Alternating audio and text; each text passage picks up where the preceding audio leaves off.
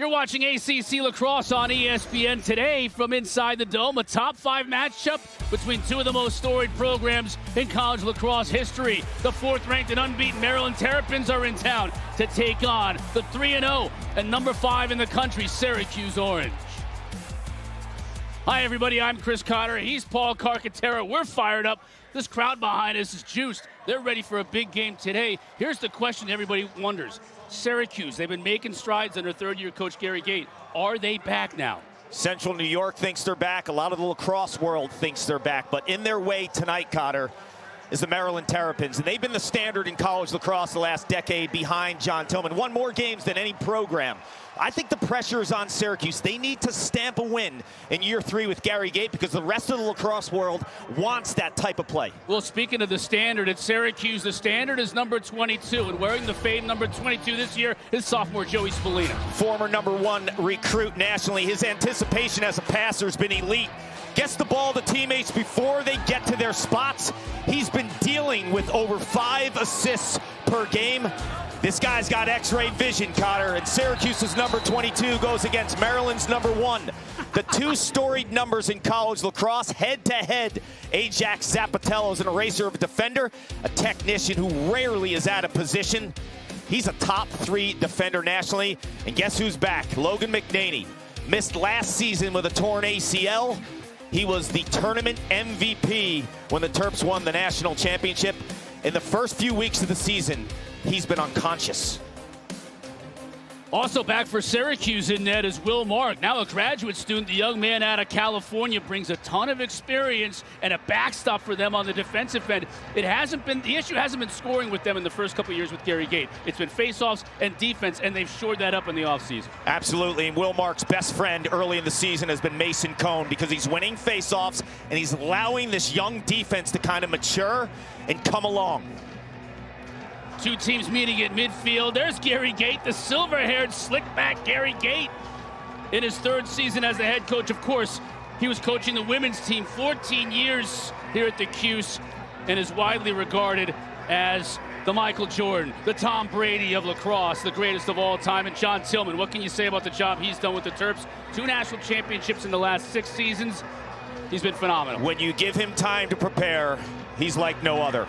His dedication to the team, the way he's built this program, culturally, on the field, no stone ever unturned with Tillman.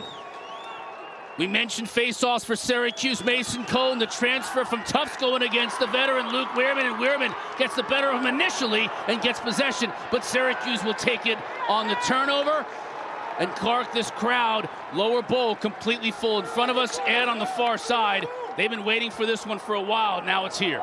I think it's the most anticipated February at Syracuse since 2015, when they were #1 in the nation, part of that season, lost in the quarterfinals to Johns Hopkins. That team could have gone all the way to win a national title.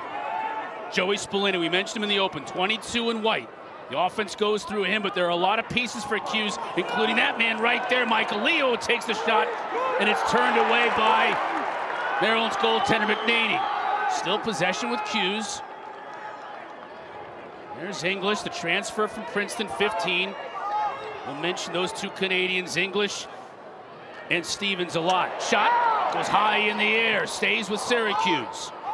Here's another transfer in Christian Moulet. They're loaded. They're all over the field, these transfers for both of these teams. Got his defender hung up. Hiltz in front. Shot by Spallina. Turned away by McNaney. 2 big saves for him early. Turn on the tape. Against Richmond, against Loyola. Logan McNaney is on a revenge tour. A lot of the lacrosse world forgot about how good this kid is. Now a chance to see Maryland on the offensive end after the clear. And an early flag. It's going to be a delayed call against Syracuse.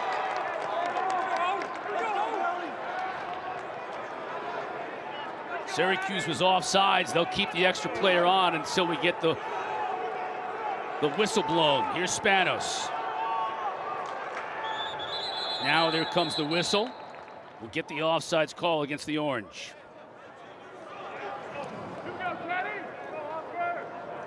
Foul's on white 15. White 15 is offside. That's 30-second technical. Reset it to 60. Our officials today, the Luxinger brothers, Brian and Tim, and Daniel Beck calling the game. Maryland 2 for 5 thus far on the season. They got some shooters.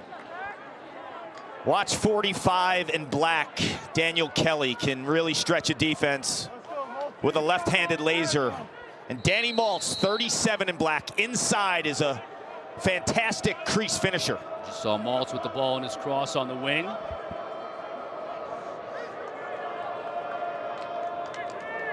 Reversing it on the far side, inside Maltz. Opts not to take the shot. Here's Kelly. Quick ball movement by the Terps. Up top, couldn't get the shot off. Urksa had a mind to do it. Lost it on the transition. Maryland fighting forward in the middle of the field along with Syracuse, and the Orange come out of there with it. It's interesting.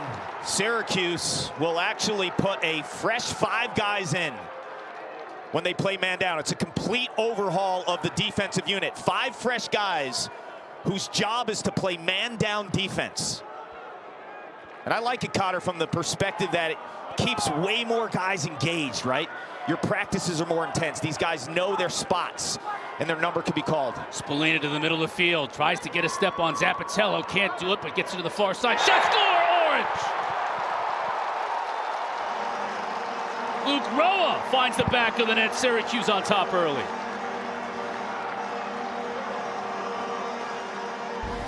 Sophomore Roa.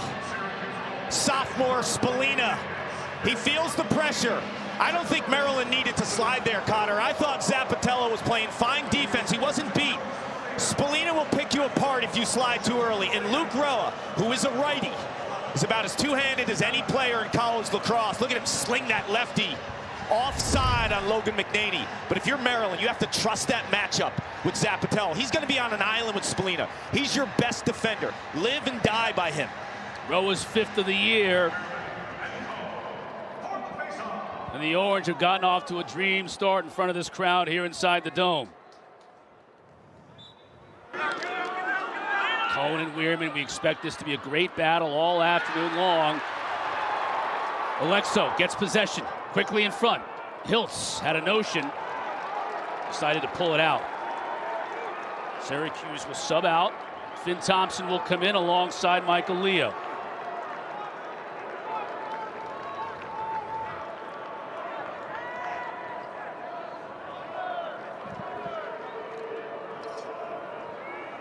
Finn Thompson, part of this strong Canadian contingent that Gary Gait is assembling with the Orange, including, as we mentioned, the 2 transfers from Syracuse. Leo, ball in his cross, now behind the cage to Moulet. Moulet uses the pick. Leo on the shorty, trying to get free. Does get in front of the net.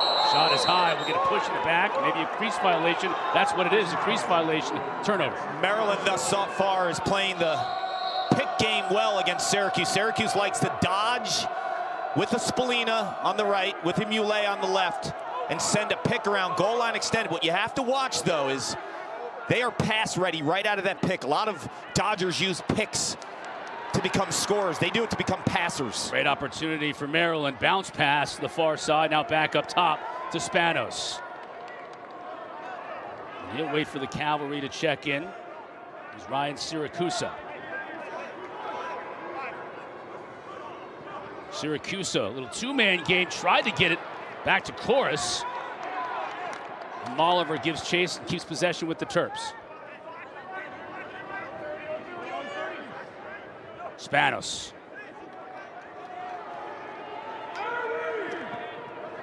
Double team comes. Someone's going to be open on the far side. And that's who it is. Shot! Mark goes down and makes the save. So both goaltenders making fantastic saves early. You ready for a goalie battle? We're getting it here early. This is high end. 2 future professional goalies in Logan McNaney, Will Mark. Battle tested. Can handle a high volume of rubber. Stevens has a wide open lane to the net. Steady opts to pass it off. And Roa couldn't handle it. Physical battle for the ball in the middle of the field, won by Maryland. Back to McNaney. Now the Terps will look to clear with Zapp on the near side.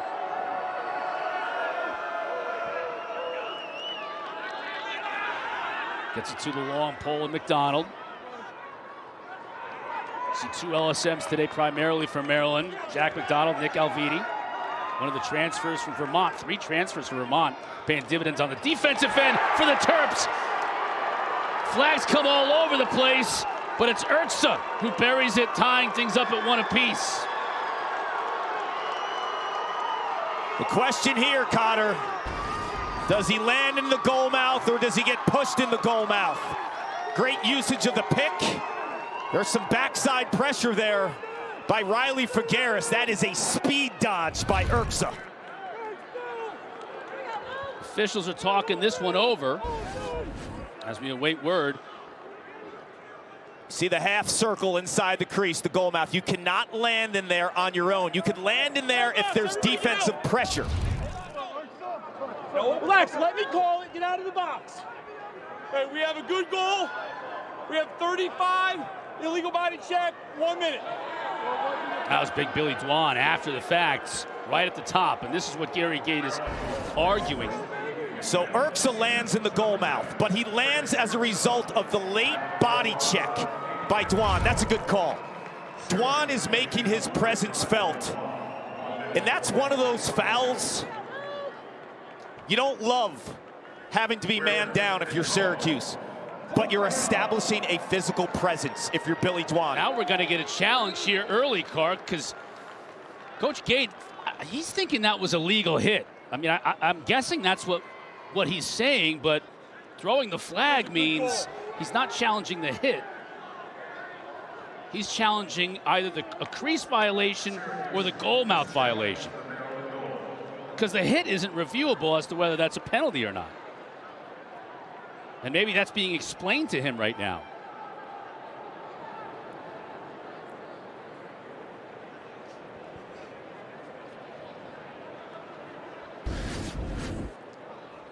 Urksa gets by Figueres off the pick.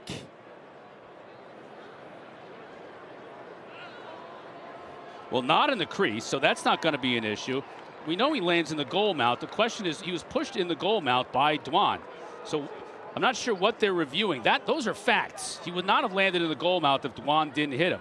Now, they called Dwan's hit illegal. That's not, you can't review whether a hit is legal or not.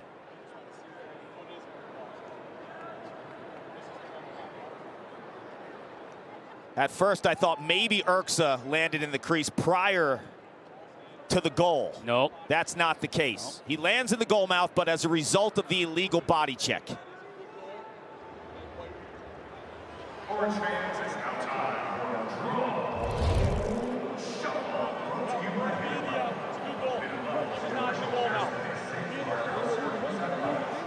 No, he never stepped in at all.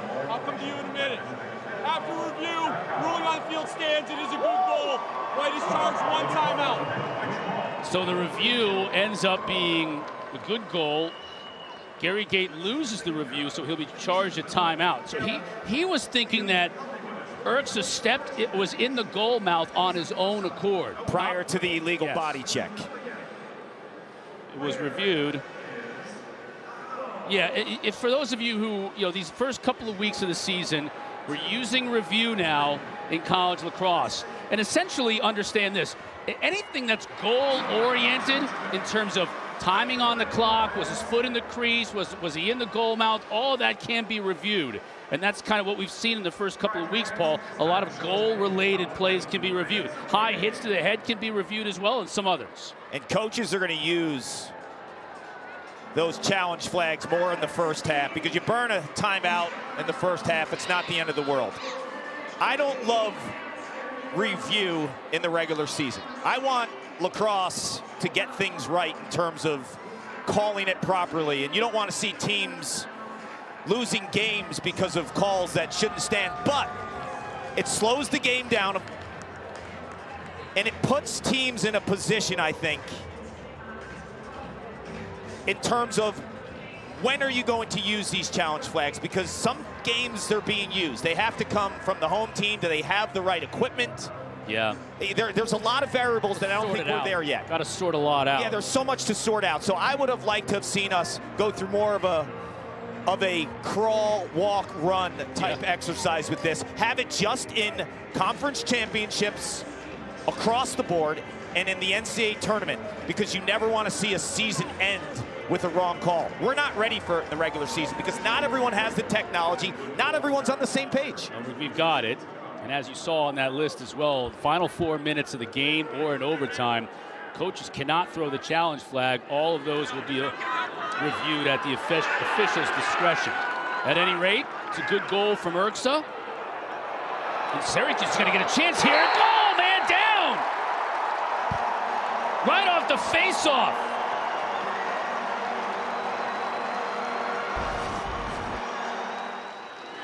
Mason Cone has been an equalizer for Syracuse after 3 games. What was a weakness a year ago at the faceoff X has been a strength with the Tufts transfer. An incredible athlete, Cotter. Was a Division I hockey recruit. Was going to attend Army West Point and played Division I hockey. Goes to Tufts, he plays 2 sports. He's well over 70% after 3 games. And they have been riding this guy, and the offense gets to feast as a result of Mason Cone. Transferred in from Tufts, immediately voted as a team captain. Shows you what kind of a player he is and a leader he is. Going to go out to UCLA Law School, but putting that off for a year. Hoping to do some big things here with the Syracuse Orange, and he gives him a lead. And he's going to walk off, too, after we get the first whistle, because he got a delayed call against him here on a slash or a hold. They will use 2 face-off specialists, Mason Cone and Johnny Mullen, who just took that one actually after Cone was gassed after he went to the goal and scored. 36, push, 30 seconds. Wait, 36, push, 30. Yeah, Mullen's going to sit for 30 seconds. There's John Mullen, the freshman. So here's the fresh 5. There is not one starter right now playing defense on the man-down unit for Syracuse. 5 new players. It's their job to play man-down defense. And I love the concept, but what happens if Maryland goes beyond the penalty and now you have your top offensive player not against your top D guy?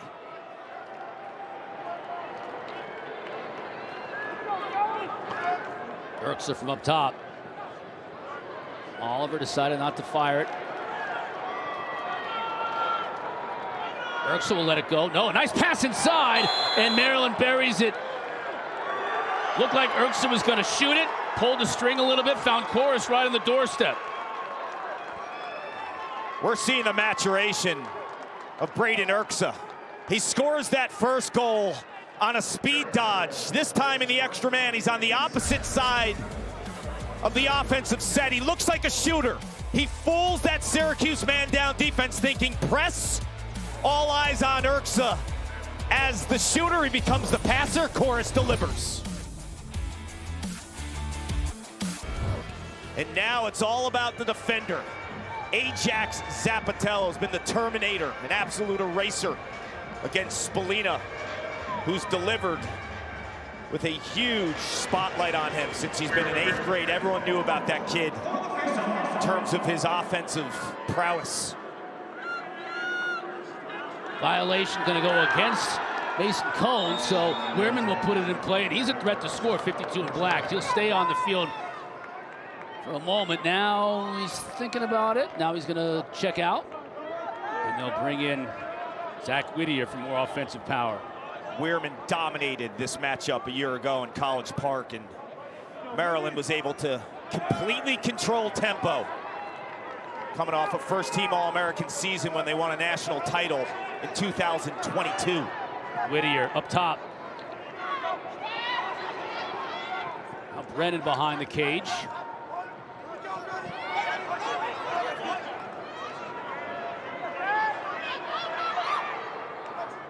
Good pass. Tough angle shot and a score! Daniel Maltz, you mentioned him inside earlier. What a beautiful shot coming back from X. There's 2 things about Maltz you have to worry about. His inside game, scoring as a crease finisher. But he does a fantastic job, and I've seen him score dozens of goals when he has a short stick on him. He gets behind an X and then he floats, and he uses that offensive awareness to see the space upfield. He lulls the defender to sleep. A lot of times teams will short stick mults, and that's how he makes them pay. He floats from X above goal line extend. He's so deadly as a low angle shooter.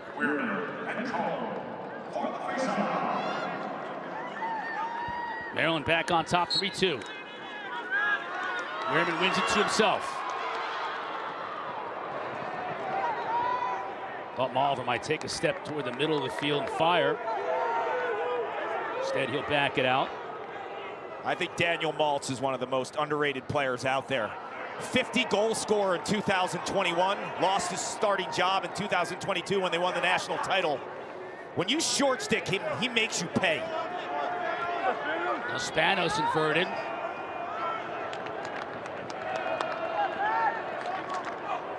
Urksa back up top. Spanos looking to dodge from the wing.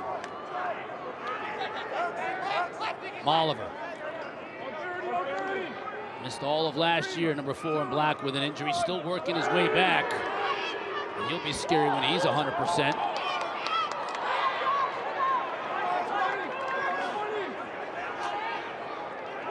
Shot clock still at 20 seconds. Great chance and a score by Maryland. Ball movement, as we would have expected from the start, Paul, has been fantastic. And Syracuse scoring his first of the day. We just showed the great Terp legends wearing the number 1. I'm not sure this team has one yet. Braden Urksa could be one day. But this team has depth, and they move the ball late in the shot clock, wearing down the Syracuse defense. And the awareness of Syracuse as a guy that's kind of waited his time. He's from the Atlanta, Georgia area, where you call home. Bunch of kids like that on this Maryland team. Syracuse, Molliver, Urksa. The patience pays dividends. Scout team player early in his career. He's a very two-handed player too, 38 in black. Cone wins this draw. This has been roughly even. Wehrman and Cone. Cone with a nice move to get free. You know what I like about this matchup too? Both athletes. These guys can run. They're strong as oxes. It's going to be a battle. I'm not sure the wings are going to be heavily involved in this game. Watching these face-offs right now, it looks like the winners winning it to themselves, because there's some high-end wing play in this game. But as of right now, it's been about the guys at the X.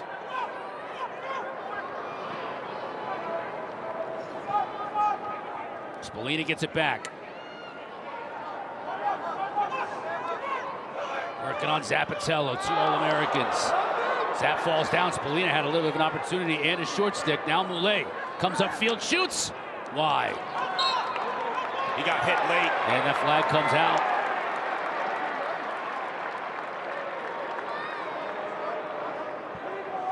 I think it's Schaller.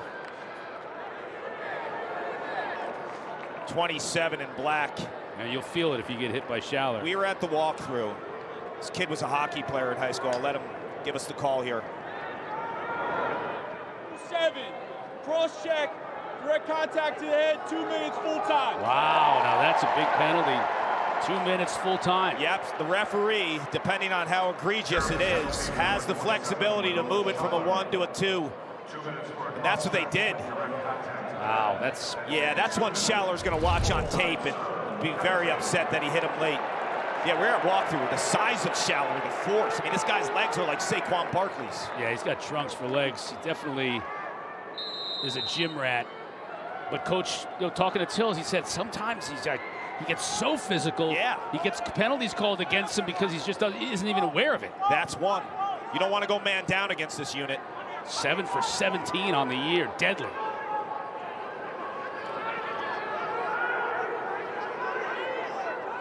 Thompson. McDaney sees it. We go the other way with McDonald. Terps look to attack short-handed. And now Malver will just pull it out. Now the Terps are going to get a call. Oh, that's a big one. You were sitting on a 2-minute.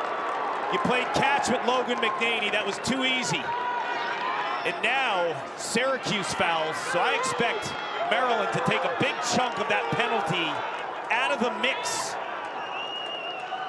And this is exactly what Tills tells his team, as you see Jack Brennan just hanging on. Now Leo's going to come out to challenge him, an offensive player on the defensive end for Syracuse. It's 41 seconds right now on the shot clock. They are going to bleed this down to about 10. There is zero reason when you're sitting on a man down on the other side to use clock. And we're going to flip the script. If they can kill this clock in terms of the man down, they're actually going to be extra after that kind of crossover in time. Clearly the plan from Maryland. And now Brennan is just hanging on to it. Dwan switched on him, so at least for Syracuse's sake, now they've got a pull on Brennan. But he just wants to play keep away. I don't know why they didn't go to the goal. They had a free play there. Why wouldn't you go to the goal at 10 seconds?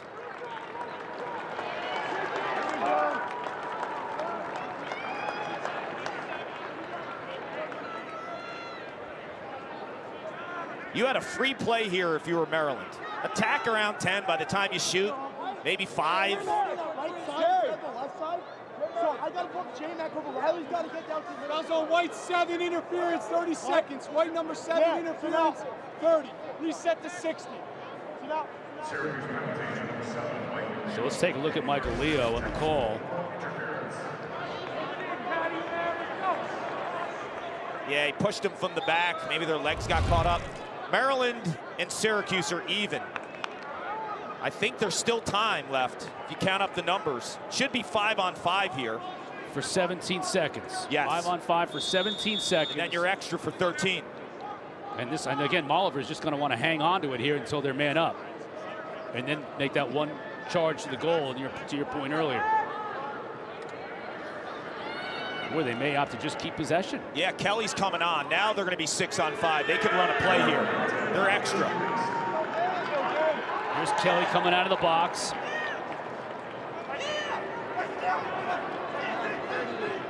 On 30, on 30. Shot misses from high. That was Murphy, let it fly. Disaster sequence by Syracuse. Finn Thompson staring down McNaney. Throws it in his stick, and then Leo gets the penalty. Best case scenario for Maryland. All even strength here, so that 2-minute non-releasable call doesn't come back to bite Murphy. And Maryland, he buries it. Well, if at first you don't succeed, that first shot went high. That one didn't.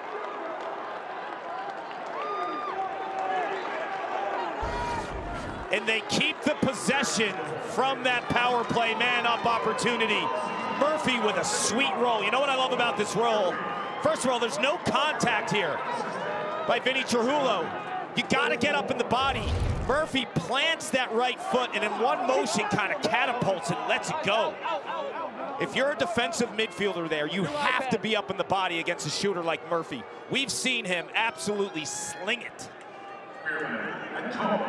The lead and the momentum now squarely on the shoulders of the Maryland Terrapins. It's 5-2 late in the going here in the first quarter. Cohen and Weirman still battling. Cohen's going to pick it up. Possession to Syracuse. Look at the ride by the Terps. Stevens will settle things down. Get it to Roa. Here comes Burt Whistle. He's got room to run if they can get it to him, and they do. Stevens, man, take a shot. McNaney was on it. I thought he could have shot earlier. Logan McNaney makes every save look so easy because he's so patient. There's no jumpiness to his game. He sits on a shot and then reacts. A lot of goalies have antsy feet. They're jumpy. McNaney is so poised and believes in his craft and his scout. Unbelievable body language, too. Stamos almost lost it on the far side, was able to get possession back, though. Here's Brennan.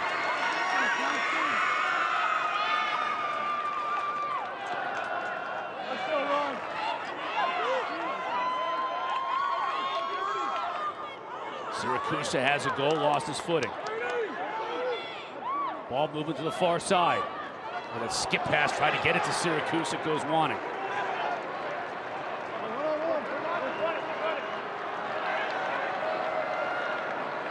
Here comes Carter Rice from that rope unit. Hits Leo coming out of the box.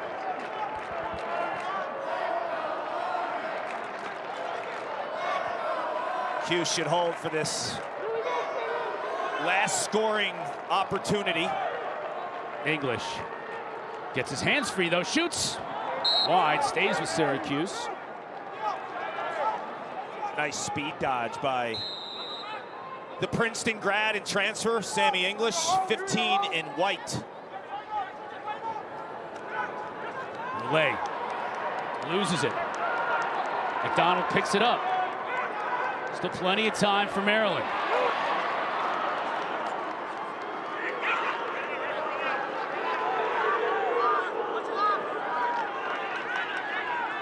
Urksa over to Zap, thought he might let it fire. Instead, he loses it. Now Syracuse loses a stick. Molliver gives chase, but he's going to run out of time. Horn sounds to end what was a very entertaining and eventful first quarter. The man in the arena after one's been Logan McNaney. The talk has been the Syracuse offense, while McNaney and this Maryland defense have something to say, Cotter. Back and forth we went early. Maryland took the lead and momentum towards the end of that first quarter, 5-2 after one. In applied economics. You'd be okay with that as a Georgia Tech guy, not me. I don't know if I could get that degree. It'd take me 5 or 6 years of trying. Ball still loose. Possession to Maryland. You know, on the flip side, too, Will Mark only has the one save, so Maryland has been able to solve Mark, who down at Chapel Hill, or College Park a year ago, he was amazing in that game.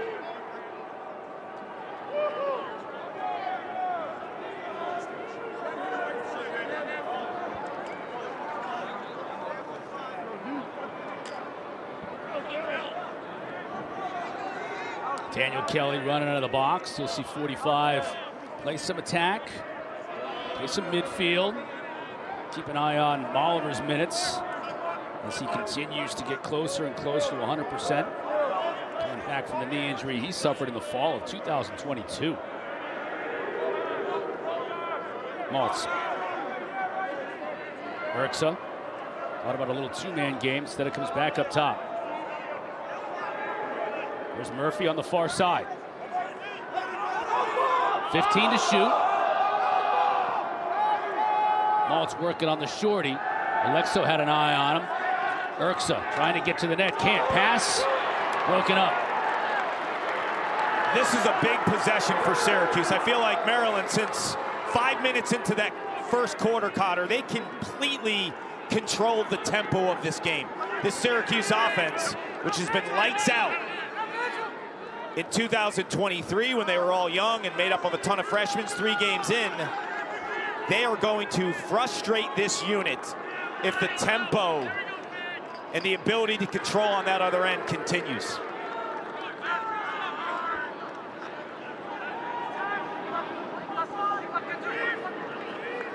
Spolina trying to use the Thompson pick. Rolls back to his right. McNaney sees it all the way. If you see Joey Spolina make that move, a lot of times he comes up left side goal line extended and he goes behind the back. He increases his angle, and a lot of times that would be low and away on a lefty goalie. That time he just shot right to the stick of Logan McNaney. Lay with a nice job causing that turnover on his ride back to Syracuse.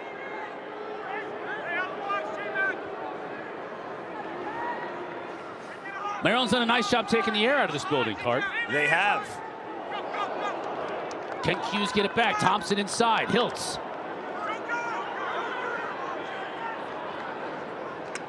English. Tough angle. We haven't seen the ball movement like we saw in the first couple of weeks, first 3 games for Syracuse. Well, this is a different defense, and it's a different goalie. And they have a cover guy in Ajax Zapatello, who's going against Spolina right now. They're trying to send a lot of picks his way. You see the fundamental play, too. He knows when to body Spallina. He knows when to play him in space. When you watch Zappatello on tape, fundamentally, he's almost flawless. Leo loses it. Now he gets it back. Still 20 to shoot. Hiltz, maybe for the first time today, got open, but the pass looked like Moulet wasn't looking for it. See, that's my point. A lot of the slick plays that have worked for him over the last 3 weeks just aren't going their way today. Yeah, they're not in sync. That's one where Hiltz, I thought, could have shot.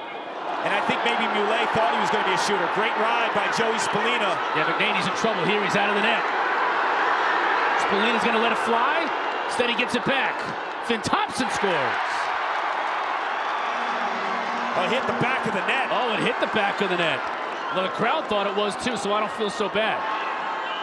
Finn came into this game 2 for 13 shooting. He's one of the more talented young players in the country. Now he's 0 for 2. As a shooter, it is critical to get that first goal after the slump, because then you start thinking too much. And I think 23 in white, skill-wise, I mean, he's a guy that will play in the PLL. He'll play in the Pro Indoor League for a decade. He's that skilled. He has to find his shooting groove. John Tillman calls a timeout. Maryland up 5-2.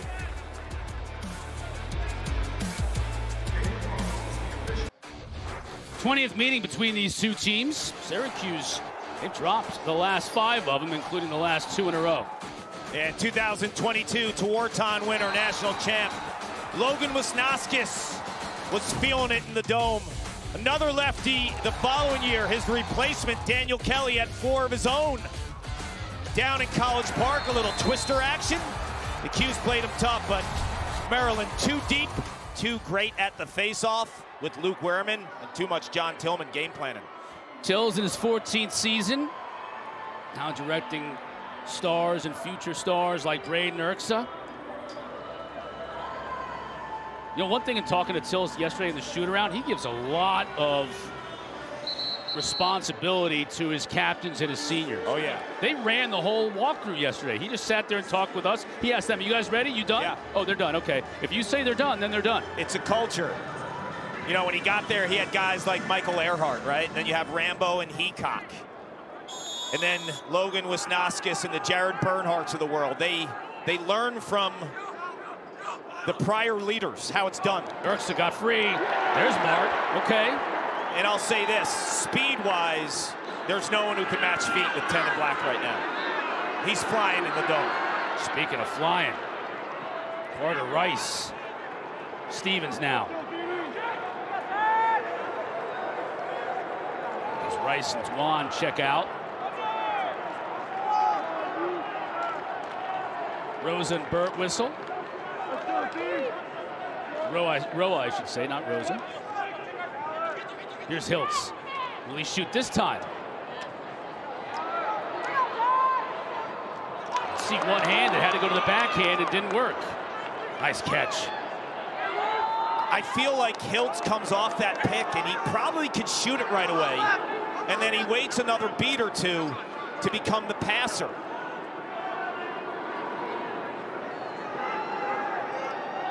Now Murphy, goal line extended. Here's Brennan coming in.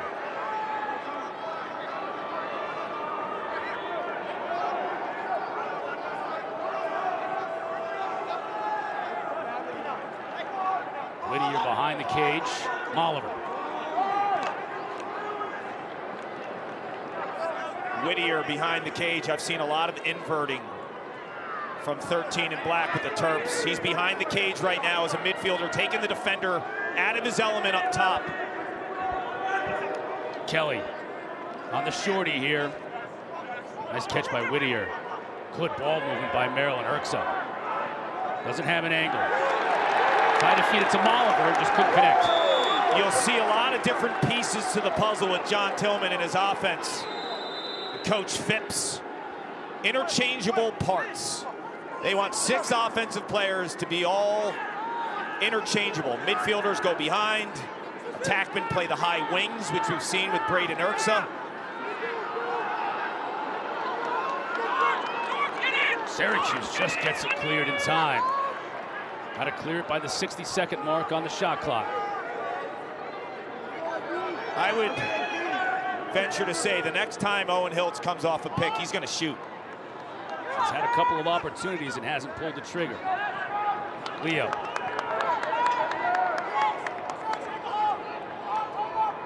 Maryland's short stick D middies have answered the bell. That was the question mark. The rest of the team, I think there's a lot of depth. These shorties have played the Syracuse midfielders well. Yeah, they've had some injuries there on that rope unit. Hiltz loses it. Oh, just gets it. Not sure whether he meant to do that or not, but it's to Leo. Here's Leo now working on the shorty. Shoots high. You'll watch, Syracuse likes to dodge with their midfielders on a 45-degree angle between 2 and 3 o'clock, because then it allows Spallina to be behind the cage in some hung positions, and Ajax, wow. Kicks it to himself, now trying to pick up the loose ball in the corner. Does it. The cause turnover, and that's a hell of a ground ball.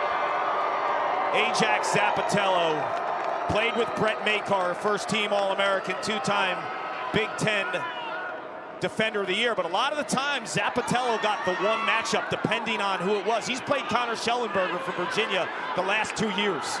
McDonald in a little bit of trouble here. Gets out of it.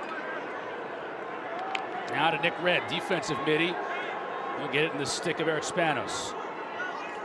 Still 5-2. We had a flurry of action early in this game, and these two teams have settled in a little bit.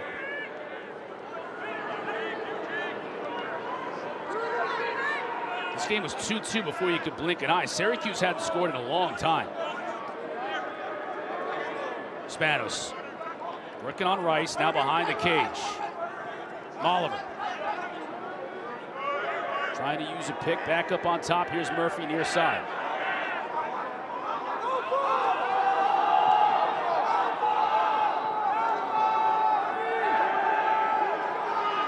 Spanos tried to swim. Rice wanted nothing to do with it. Only 3 to shoot. Gonna have to let it fly. They won't do it. Shot clock violation. Here comes Cuse. And they've got Erksta hung up on the defensive end. Here's the matchup. Knowing Joey Spallina too and how competitive he is, he's going to continue to attack Ajax Zapatello. 22 against 1. Cuse hasn't scored in 18 minutes of game time. Roa got free, bounces it wide. Stevens gives chase, it'll stay with the orange.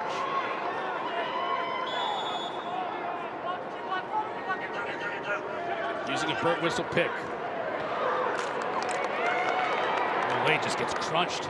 They're timing their slides, their support defense, the way that they're getting through their picks. This defense has been dialed. McNady's been dialed.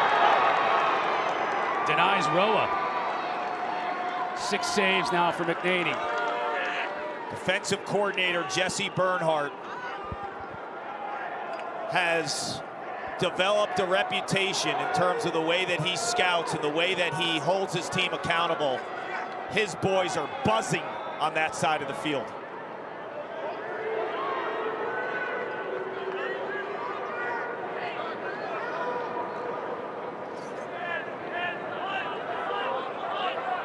Whittier is going to check in.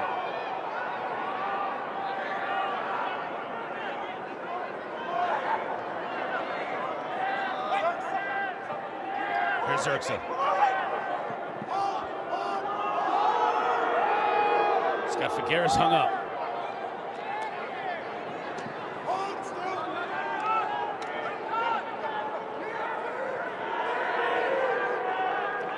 Still plenty of time to shoot. Whittier up top.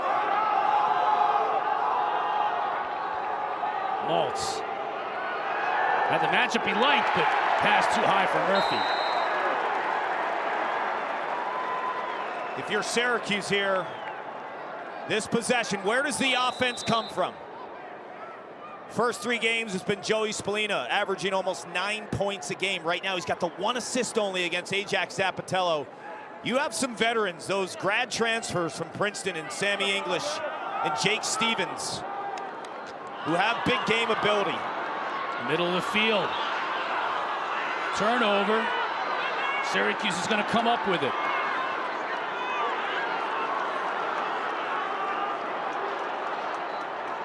Got just the one timeout because Coach Gate used the one for the challenge. Now on 20 minutes without a goal. Leo down the alley. Forced wide. That's going to be a flag. And he scores! And a hit to the head to boot.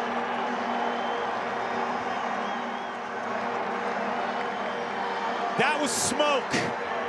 The second it came off of Leo's stick. This shot was unstoppable. McNaney has been incredible, but you see the release too. Watch the end part of this release. It's cradle, cradle, cradle, and then in that motion of that last cradle, looks like he's going to take another step upfield, and then the deception in the answer with Michael Leo. What a shot. And they'll face it off with Syracuse man up. Full-time, 1 minute call against Maryland with that hit to the head. Not all face-offs are created equal. This would be one. And you have a guy like Luke Weirman who's so battle-tested. It looks like there might be a timeout here. This next face-off is massive. So the hit was before the goal, so there's still a face-off. Wasn't a dead ball foul.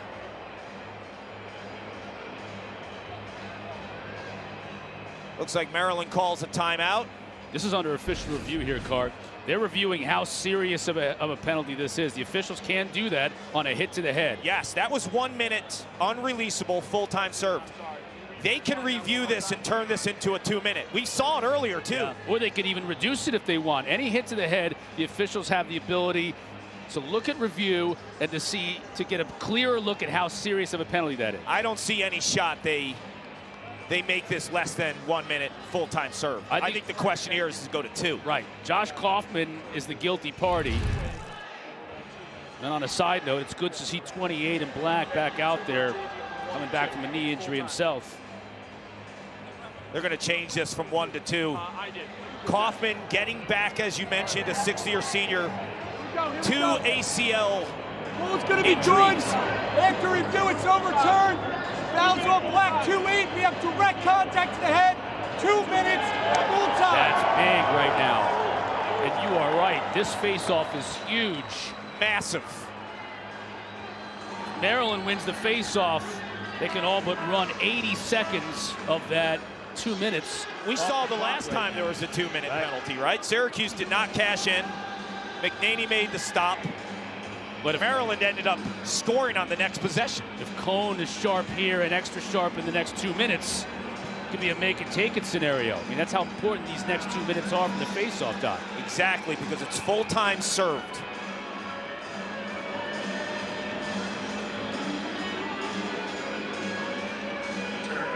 Two graduate students, veterans.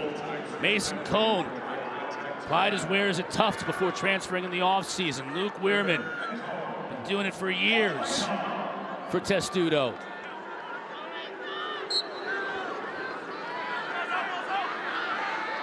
Cone Syracuse. got it. Yep. McDonald got possession. Check that, Matt Wright. Gary Gate did not have to burn a timeout there. He still has one in his pocket. And this is a unit that led the nation in extra man goals a season ago. Burt Whistle, 9 and white, was the top scoring player in power plays nationally. Number 2 was 22, Joey Spallina. Burt Whistle had 11 last year. Spallina had 10. Now Hiltz to Leo, scored moments ago. Thompson up top.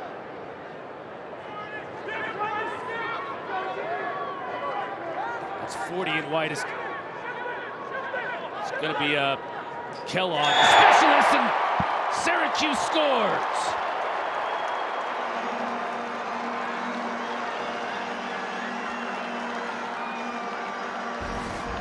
Cohen's packing it in, daring for someone to shoot from the outside. How about the versatility of Seven White?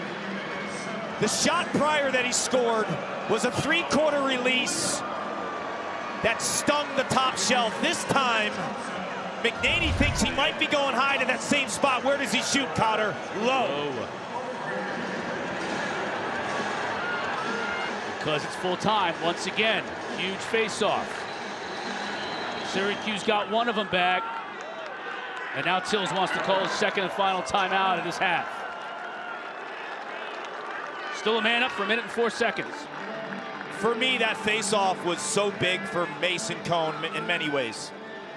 He's been well over 70% on the season, but he played some teams in competition that are in no way, shape, or form in the same league as Luke Weirman. That face-off showed me the guts, showed me his competitiveness and the way that he's able to lock in against who was the nation's top face-off specialist 2 years ago. Mason Cohen, Torrey Pines High School, played for Jono Zissi. And I spoke to Jono in the offseason. He said, believe the hype on this guy. He will make the jump from Division III to Division I. And Gary Gait knows he's a Division I athlete. And there's so many great players in Division III that just need this opportunity, like Mason Cohen. And he showed us there. He's a battle-tested athlete. There's a good look at Cohen, coming from Tufts, Jumbos, runners-up last year at D3. Salisbury took the title. See that captain, the C on his jersey, means a lot for a transfer to come in here to instantly generate the respect from his teammates that Cohen has been able to do. And he's given an offense with a guy like Michael Leo. Gary Gait told me in the fall, Michael Leo is going to have a breakout sophomore year. It appears that way. We know about him as a shooter. He has some creativity in his bag, too. Look at this behind the back pass. He gets the defense to shift upfield. All the eyes, the bodies against Colgate. Thinking upfield, Finn Thompson, his classmate, cuts off the middle part of that field. Down the alley in the pipe. Michael Leo has been creative, and he's been electric with his shooting tonight. Syracuse wins it again. That's the first time we really had to see the wing play come into effect. And Jake Stevens, the transfer from Princeton, he's kind of like the college version of a Zach Currier, who plays for Andy Copeland in the Water Dogs in the PLL. You throw him anywhere on the field, he's a chameleon. That's what they brought him in to do, to help the face-offs. Hiltz shoots a tough angle shot, ping-pongs in front. Racing the ball on the sideline. Won by Maryland. That's a big play right there. Huge play by Riley Reese.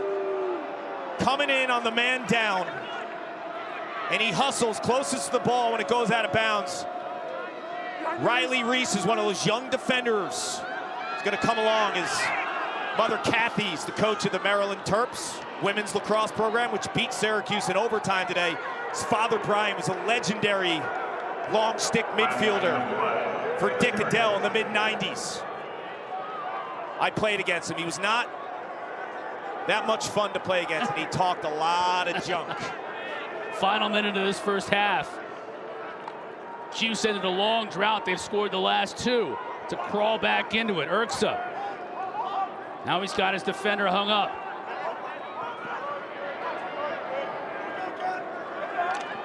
Syracuse shoots wide.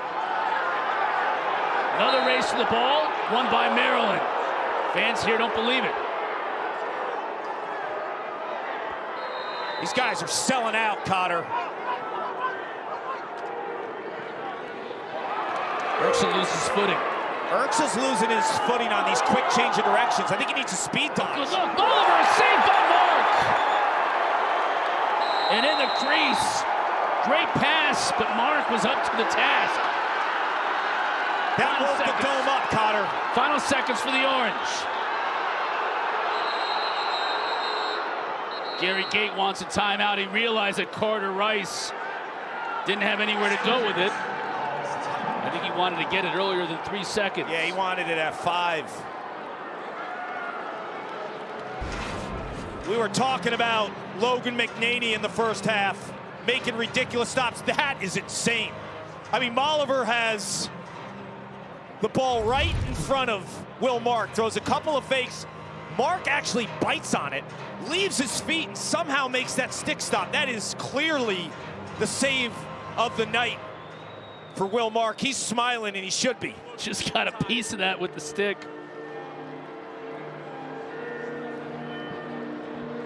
We're going to look at the players on the Tewaaraton watch list from this game.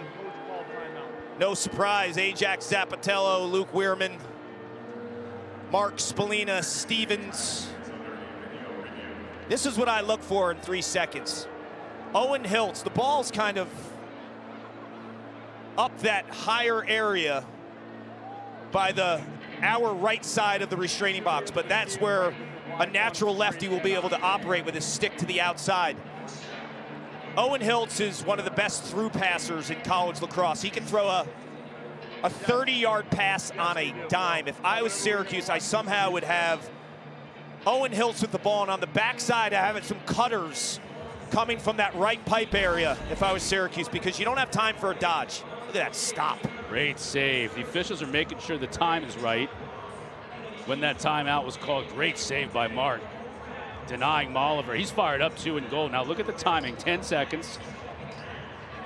Rice gets into a little bit of trouble here, and I'm sure Gate is screaming. I think it is 5, yep. Maybe even 6.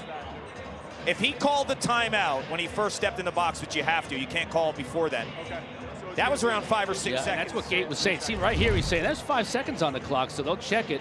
Thank you. Yeah, I think the officials are going to say the replay is inconclusive to them as to when the whistle was blown. He's not happy. That changes everything. Got a good sense of humor about it. Because at 6 seconds, you could dodge. Right. At 3, you can't. So that's why I would give the ball to Owen Hiltz, and I would let him throw one of those 30, 40-yard zip passes from the left side to the bottom right, coming off a couple picks. You know, you can put a righty like a Joey Spallina and Finn Thompson playing a pick game with Owen Hiltz starting the ball. And Owen is starting with the ball. So look for him to throw a dart and some pick action between Spallina and Thompson. You want a righty finishing, not Muley. Muley 2 and White's a lefty. He'll pick. It's going to be English, Thompson, or Spallina. Try to feed it in. It's picked off, and the horn's going to sound to end the half.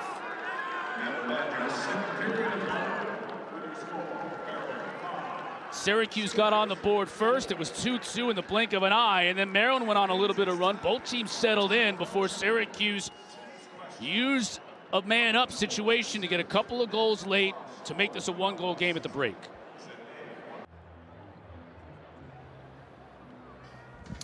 You're watching ACC Lacrosse on ESPN inside the Dome. Maryland and Syracuse getting set to start the second half. Great crowd today, as we would have expected with all the anticipation and electricity in this town coming into this game. Maryland, you know, they kind of took the air out of this crowd a little bit. It took a rally in the second quarter by Syracuse to get it back. Look, the talk of the town and in lacrosse was the Syracuse offense after 3 weeks, right? Like nationally. Maryland plays some good defense. They've been playing good defense for the last, I don't know, 40 years, since the Dick Adele era.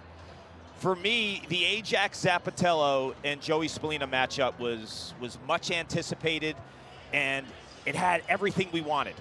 Ajax Zapatello has shown you why he's a preseason first-team All-American. Spallina only has the 1 assist, and I think Spallina is such a vital piece of this offense in terms of being the conductor, being the quarterback, and getting everyone involved. For Syracuse to win this game, Spallina will have to be heavily involved in the second half. Interestingly enough, too, starting this second half, as you see, Ajax Zapatello is, you know, him and his defenders kind of held Syracuse scoreless for an almost 20-minute stretch. Well, right now, Maryland is at almost 18 minutes scoreless in this game. Yeah, they're communicating at a really high level. But also, I think they're daring Syracuse to beat them with outside shots. They're kind of packing it in because they know the quick passing of Syracuse can cripple you.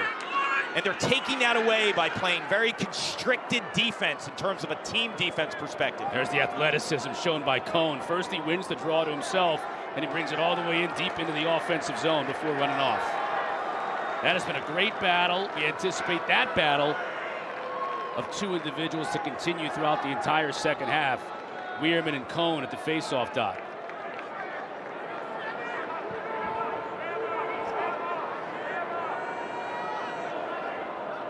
Syracuse got two quick goals from Michael Leo to end that first half to close the gap to within one goal.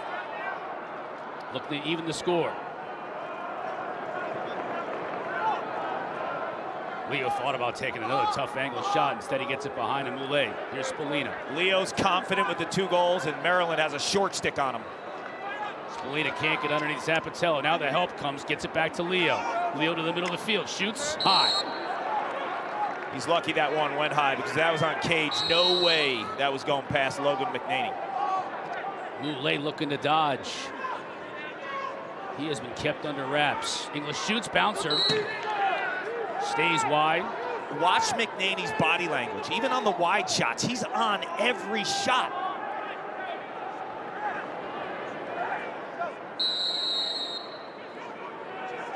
Only 10 to shoot for Spallina. Has got to recognize it. Good look inside. Thompson, McNaney make the save. Thompson just shrugs his shoulder as he runs back. What do I got to do? He's such a good player, and typically when you watch Finn Thompson over the last year and change, he never just shoots the ball. There's always some kind of deception in his shot. He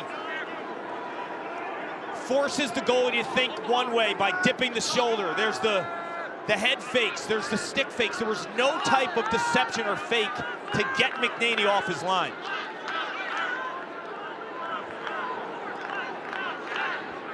Terps trying to end that drought. Now approaching 20 minutes. Spanos on the shorty. He inverts, as all of these Terp midfielders will do. Stutter step. Goes back to his right. Now to Oliver behind the cage. He's got his defender hung. Looking for a cutter. Finds one in front. Scores! Urksa.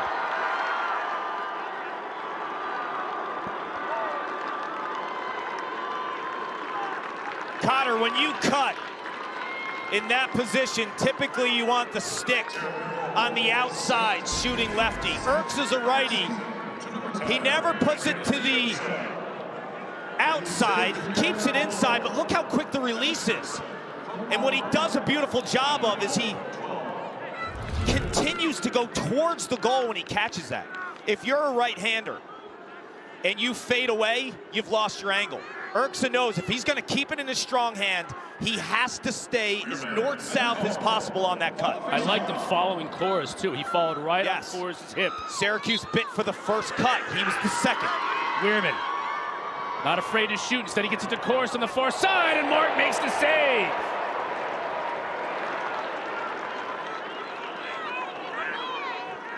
Fourth save, just the fourth save of the game for Mark so far. He's had to work for all four. This was a unit a year ago that got sliced and diced defensively. They are playing really sound lacrosse. I mean, they've held Maryland to 6 goals, 5 in the first half. They've done their job. The offense needs to step up. Twister! That's the second outstanding goal we've seen on the night from Roa. The timing of this twister is what makes it happen. He's out of angle, no shot. Can't put in his left hand because he's going to get checked. If he changes to his left, it's in front of his body, he gets checked. The last second twister, and the timing is perfection right here. That increases his angle as if he was to shoot left-handed. But he didn't have the time to make the switch, Cotter, so it's either backhand behind the back or it's twister. And tonight it's twister. You can see the love he's getting from his Orange teammates. They appreciate the creativity. Syracuse back down a goal. Violation on the face-off dot. It's going to go against Weirman. To amplify the two-handedness of Luke Roa, his first goal today was an outside rip with the left hand. That was a right-handed twister. You tell me what hand that dude is. Yeah. It's been impressive. As has Leo. He's got a couple on the day. Full head of steam. Can't quite get the angle. Zap just shuts it down.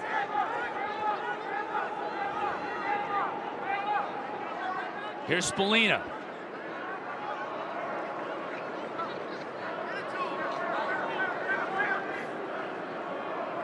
English, the transfer from Princeton. Got it back to Finn Thompson. Swims, got his right hand free. McNaney saw it all the way.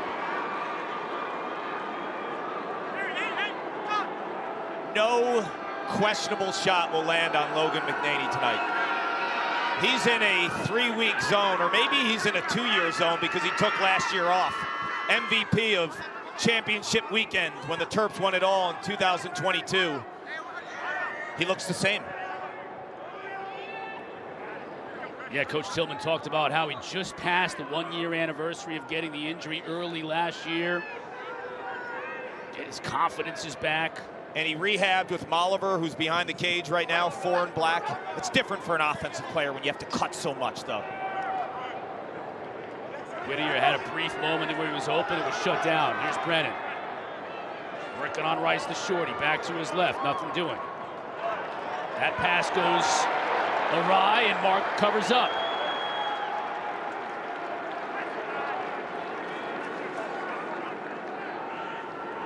It's 11 turnovers on the day for Maryland. Figueres picked off. Not a good look. Alviti, here he comes. That's a horrible turnover. Molliver. Oh, good luck! Armstead couldn't finish it as Mark made a great save. Mark bailed Figueres out. Figueres owns Mark dinner. That was a hell of a pass, too. Through all kinds of traffic. That would have been a beautiful goal. Mark says, all for naught.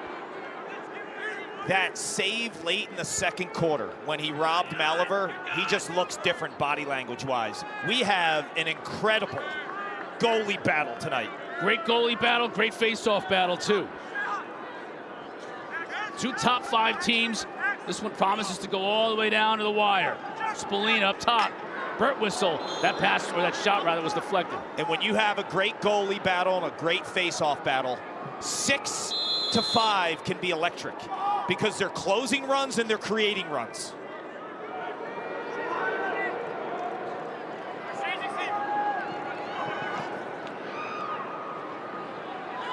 Roa. Back to his left, he shoots wide. That race was won by Stevens. McNaney's got to hustle back in net. Tills doesn't like seeing that with the knee. Told me that the other day. He's like, I don't know. The further he gets away from cage, the more nervous Coach Tillman gets. But he looks sharp tonight. Stevens. That's a tough angle shot. Looks like, sounded like that hit Zap. Spallina tracks it down.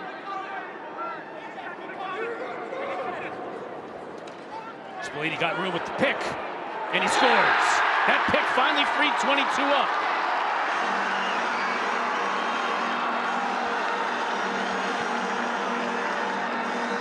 We talk about deception. That's the equalizer on an incredible goalie. You come in and you shoot without a fake. You shoot without changing levels. You are toast. Spallina knows that. He has ice in his veins. The pick is set perfectly. There's no switch. It looked like Zappatello originally thought he could get through the pick. So the communication breakdown happens. The way that Zap came off that pick showed me that he wanted not to switch. He wanted to keep the matchup, to get through the pick. And Spallina knows you come around goal line extended, you take those extra steps. You make those extra fakes. First time we've been even since 2-2 in the first quarter.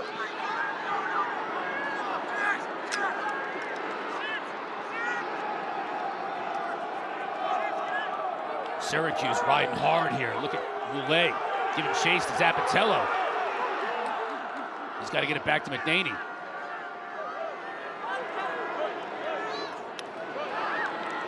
Maryland's able to get it across the midfield line.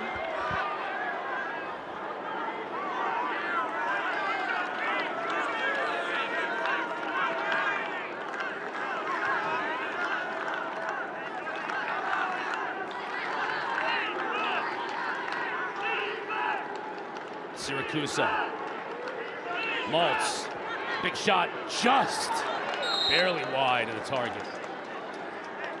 Doesn't this 6-6 game feel like there's so much edge, so much tension? Every shot on net is, you know, earth-shattering. As Urksa has the defender hung up. Spanos took the hit, absorbed the contact, back up top. Here's Molliver. Urksa GLE is going to go behind the cage. Molliver up top. Pass! Wow! Oh my goodness, the save by Mark. Again, another great pass by Molliver, and it ends up being no goal because Mark has been sensational. Check out the left side of your screen. That is the second ridiculous stop where Mark leaves his feet and stonewalls the Terps.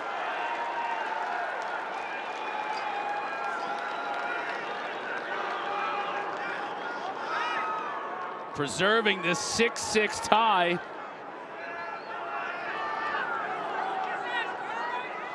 Leo now, as you take a look at that save. Yeah, that stop was, I was not going to allow you not to see that again. It's so good. It's sort of like check and checkmate with he and McNaney. Now Leo's trying to get free. Finn Thompson up top. Spallina and Ajax again. Thompson setting the pit, but Ajax rolls over the top of it. Spallina got a shot off, and Thompson was almost there for the rebound. Now we'll get a call. We're going to get a loose ball push. That was incredible how he got that shot off. Zappatello was draped all over him with his offhand, one-handed, lets that go. Loose ball push against Maryland, though, stays with Syracuse. You're seeing a little more confidence in the attack play by Syracuse. The first 5 goals were all midfield goals. Spallina's first of the night was the first for the unit. Behind the back pass to Finn. Closely defended.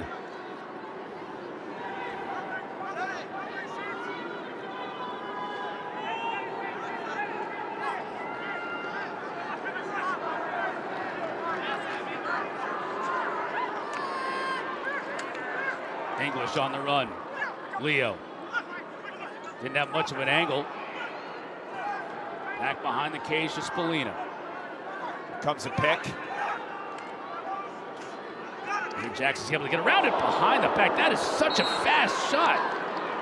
In the first quarter, I thought he should have done that. When Zappatello and Spallina were engaged on goal line, he shot it right-handed and lost his angle. That behind the back shot is, it's too fast, it's too hard to track for him not to do that when he gets above GLE. It's amazing you can get that kind of pace on that shot. Now he lowers his shoulder. Slide comes out, leaves English open up top. Makes one man miss, makes another man miss, and scores! That's the goal of the day so far.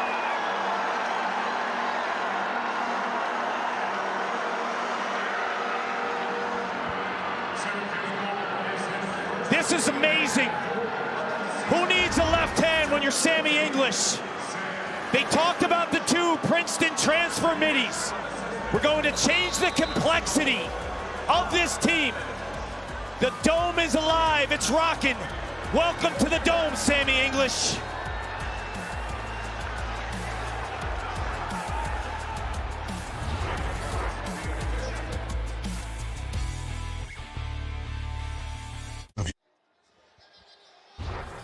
If you wear 22 at Syracuse or 1 at Maryland, you're the guy.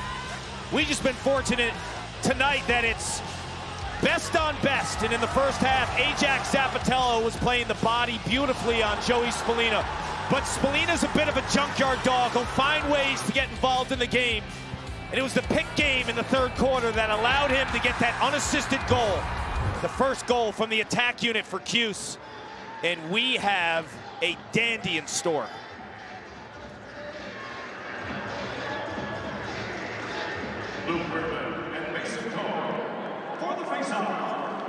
Maryland again on a scoring drought, this time 7 minutes, and it's the Cuse on a run. 3 straight goals to take the lead. Their first time leading the game since it was 2-1 in the first quarter.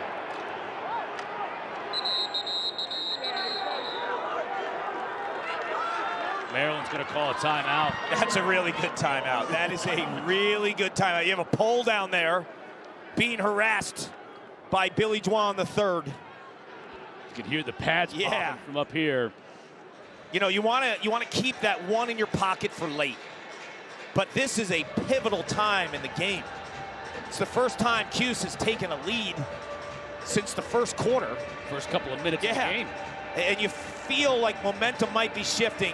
That is why Tillman just understands time and situation of a game. And that's why he's won 2 national titles. And his team, the last decade, has been unmatched from a winning perspective. You know, it's interesting. We were on the Quintessential podcast with Quint earlier this week and just kind of talking about Maryland. I thought Quint made a good point. Last year's team, they'll never admit to this, and maybe it isn't the case, but Q kind of felt like maybe they had the hangover from 22. 22 is one of the great teams in the history of college lacrosse, and last year's team maybe had to live up to being the encore from that 22 team, and they never could quite get into sync. You know, they got hammered by Michigan in the Big Ten championship game, lost in the first round of Cornell in the NCAAs. I just feel like this team is kind of flying under the radar. Yeah. Everyone's talking about Penn State at the start of the year. Yep. Michigan now finally a team to deal with, and yet here they are. Yeah, Tillman's still here. Look, 2022 was the perfect storm. They had so many pieces to the puzzle back from 2021 when they lost that heartbreaker to Virginia in the national championship. That season started that day. Luke Weirman becomes a first-team All-American face-off specialist. He gives that offense that puts up video game numbers, led by Logan Wisnauskas, who eclipsed the 100-point mark in 2022, and he wins the Tewaaraton. The ball moves so quickly in that offense, you'd have whiplash watching them. So last year's team, they lost some guys, and they probably tried to live up and play perfect. And perfect was for 2022, not 2023. So now this team, you feel like they have house money. Who's talking about them? Right, yeah. And they even coming into this game, you know, the talk is Syracuse. Syracuse back, Syracuse this, Syracuse that. The talk is this. Duke, Notre Dame, and Virginia. Everyone thinks they're the 3 best teams, and they might be right. And Syracuse is back. That's kind of what we've been talking about in February. How about Maryland? How about them now trailing by a goal? Final moments of this third quarter. It has been a game of runs. Spanos, no angle. Here comes the slide, and it's effective. Still plenty of time to operate offensively if you're the Terps. Urksa draws a lot of attention. Syracuse up top. Maltz gets pushed down. That'll be a flag. And physical play just as the whistle sounds. Yeah, it's chippy. Folks here in the Dome not in agreement with that call. Flag came out immediately.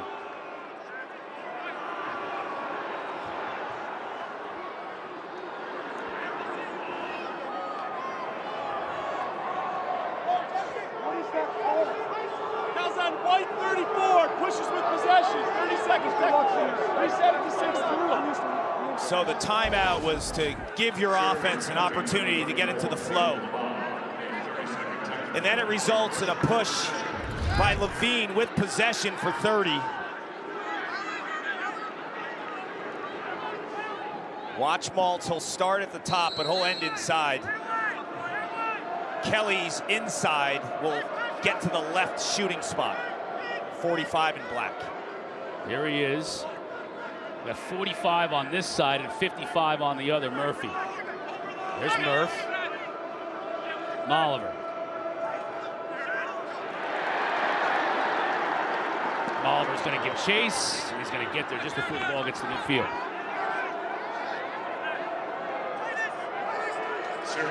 Full strength. Still, Maryland's able to get a shot off and mark is there to deny Kelly. So they get a fresh 60.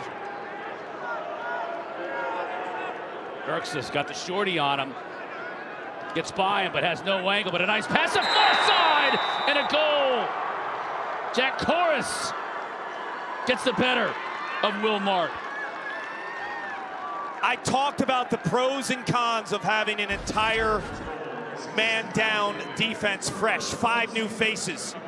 It cost them there. Corus is so smart, and he backdoors Jordan Beck, who's ball watching. So Jordan Beck's in for a guy like Billy Dwan III, who when you put him in a 6-on-6 set, because that's what you fear when you have 5 fresh guys. When the penalty's over, it's not so much the penalty, Cotter. It's after the penalty when you go 6-on-6. Your best defenders aren't necessarily out there.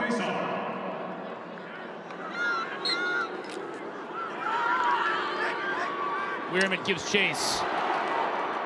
Alexo did a nice job to prevent him from initially picking up the ground ball, but he's able to scoop it. 7-7. You know who gets the assist on that goal? John Tillman for the timeout. They've possessed it since that timeout. He knew his offense needed touches, needed to catch their breath. The momentum was shifting.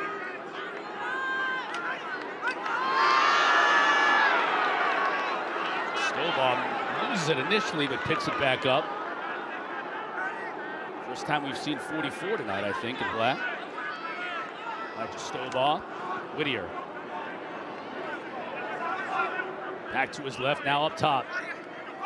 Send it on the other way, Erxa. Mark makes the save.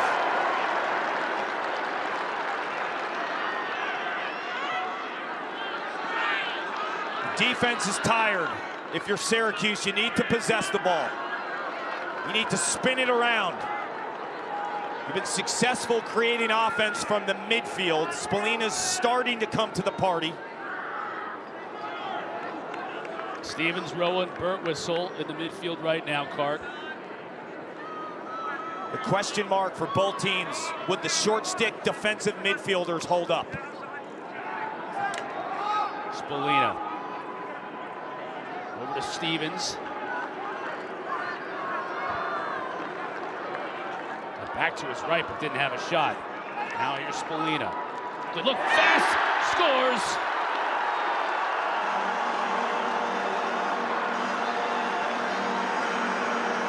That was ping pong passing.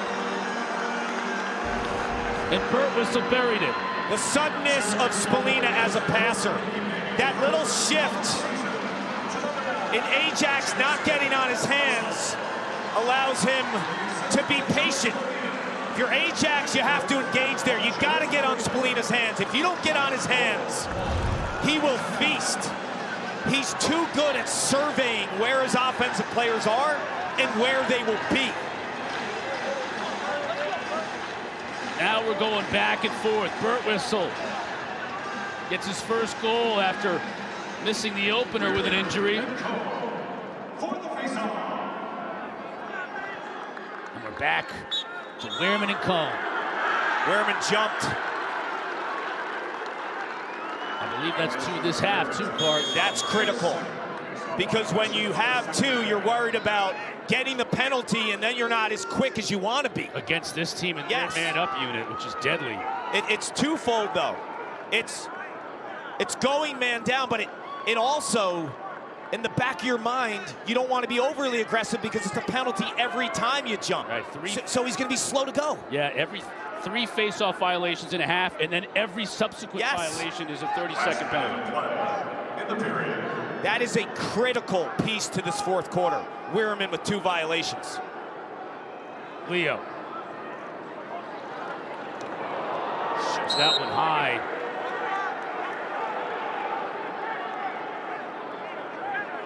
.47 left in the third quarter, 39 to shoot.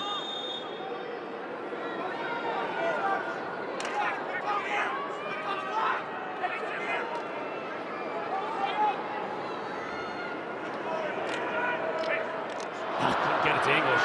Chases it down. Still 25 to shoot. Back to Spallina.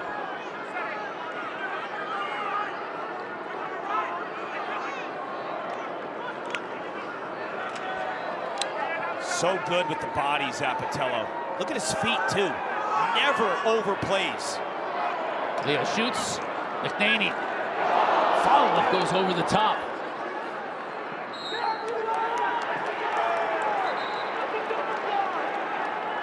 Good hustle by Moulet to keep possession with Syracuse. 8 seconds. Hiltz shoots. Wow, I can't believe he even got that shot off. Good on him to track down the ground ball and get one off. Buckle up, big boy. Here we go. Stars are heating up. Joey Spallina, 1 move, 2 move, and the goal. Great pass by Urksa, and the cut and score by Chorus. Syracuse up by a goal, heading to the 4th. Syracuse goalie Will Mark, the captain, Kark. He was sensational in the 3rd quarter, made 6 saves in that 3rd quarter alone. The 1st quarter, the Terps kind of got to him a little bit, but his play in the last 2 quarters has been spectacular, making ridiculous stop after ridiculous stop, leaving his feet, doing everything he possibly can to elevate the play of his defense. Born and raised in Northern California, bet on himself, went to a couple high schools where he wasn't even the starting goalie, went to LIU and then transferred here. He's one of the best in the business. Battle at the face-off dot continues. Won that time by Maryland to start this 4th quarter. Couldn't ask for anything more here, Kark. 1-goal game heading to the 4th in the Dome.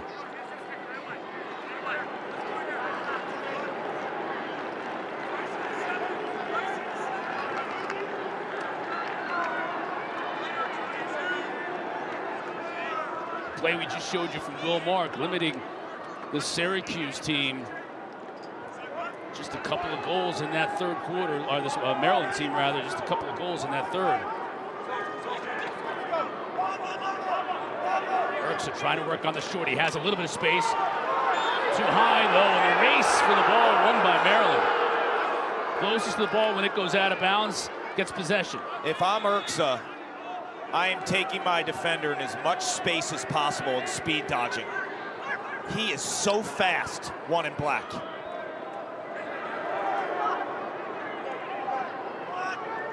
Syracuse inverted, 38 in black.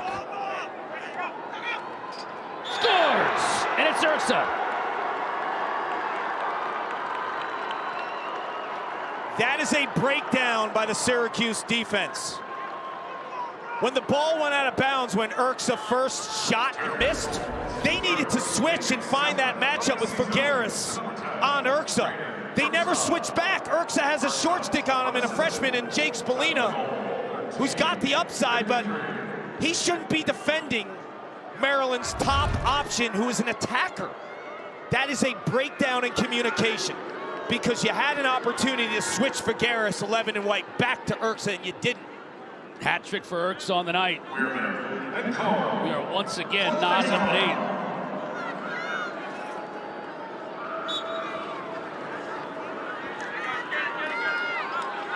Cone wins it.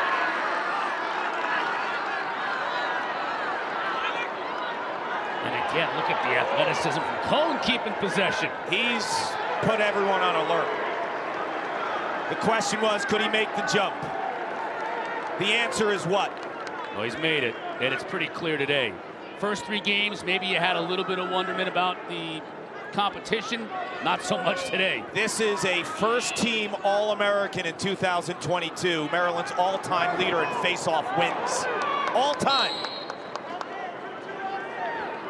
And Mason Cone has won the big face-offs in this game. Season high 5 points for Urksa.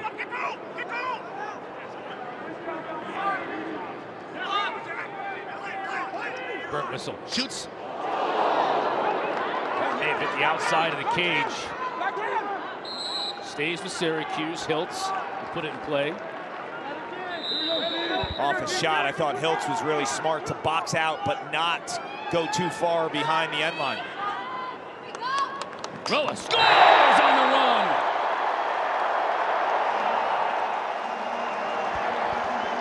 He's showing us the full repertoire tonight.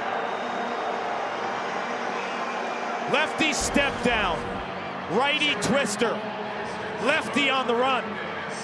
A master class in terms of shooting versatility. The two-handed gem from St. John's in Maryland. What an absolute hammer. And the release was nasty. Saw that stutter step too, just allowed him to free up his hands. Second career hat trick for Roa. Neither of these teams is allowing this game to get beyond a one-goal game. Beautiful win by Weirman. And the action to get the ball quickly into the offensive end. Weirman can't shoot. He opts to pass off and sub off. Ursa feels it, shoots, scores!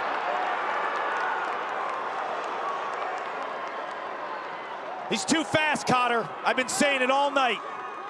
The speed kills.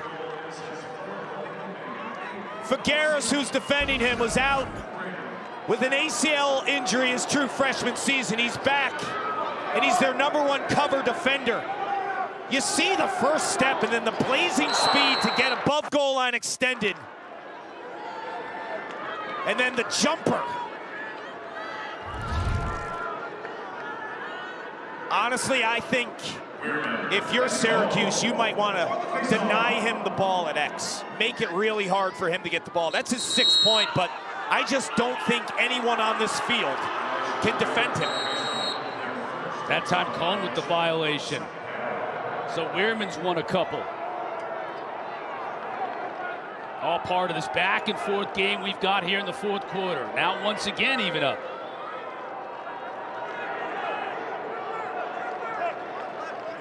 Whittier down the alley.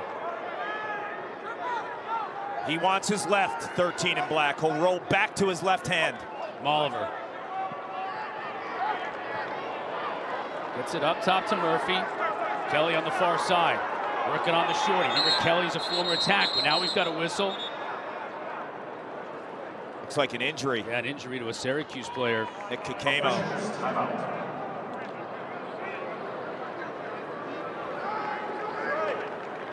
This is Kakemo's first start of the season. Caden Cole, who's in now, 33 in white, started the first 3 games. So he's got the experience. He was a starter a season ago. You have some depth there if you're Syracuse. Yeah, 2-time team captain as well, Card. So it's not a drop.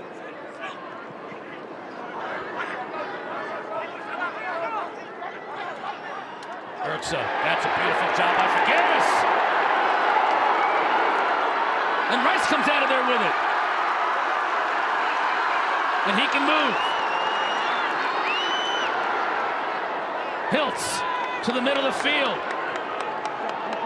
Slams on the brakes. Figueres answered the bell because Ursa relentlessly was going after him. And Figueres said, I had enough. Because part of me was thinking you deny it X if you're Syracuse, or you drop CuseMLAX, who's probably your best athlete defensively from long stick, maybe to close. Figueres said, not yet. Thompson shoots high. Finn's frustrated a little bit at his shooting today. It's 2 for 13 coming in to tonight, and he's been automatic in his career. So as a shooter, you start thinking too much. Leo scores! Gary Gate told us earlier this year, watch out for Leo. And Gate, he throws around compliments like he throws around manhole covers, right? He said Leo is going to have a big year, and he's having a huge game today. His classmate who came in as the #1 rated recruit defensively, Riley Figueres, had a matchup with his hands full. He won that version. And Michael Leo and Luke Roa, 2 sophomore midfielders, when the close defense of Maryland's been so stingy, they both have hat tricks. So crafty, Leo, and he is confident when he has the rock. You saw him throwing BTBs and going underneath his defender. celebrations after he scores. He wants the rock. The moment isn't too big. Cone wins another big draw. They're all big in this game, and especially now in the fourth. And remember, you have the 2 violations from Weirman that carry over. So how quick is he to time a whistle? Because if he doesn't time it correctly, this team goes extra man on a power play. Roa shoots, and he scores!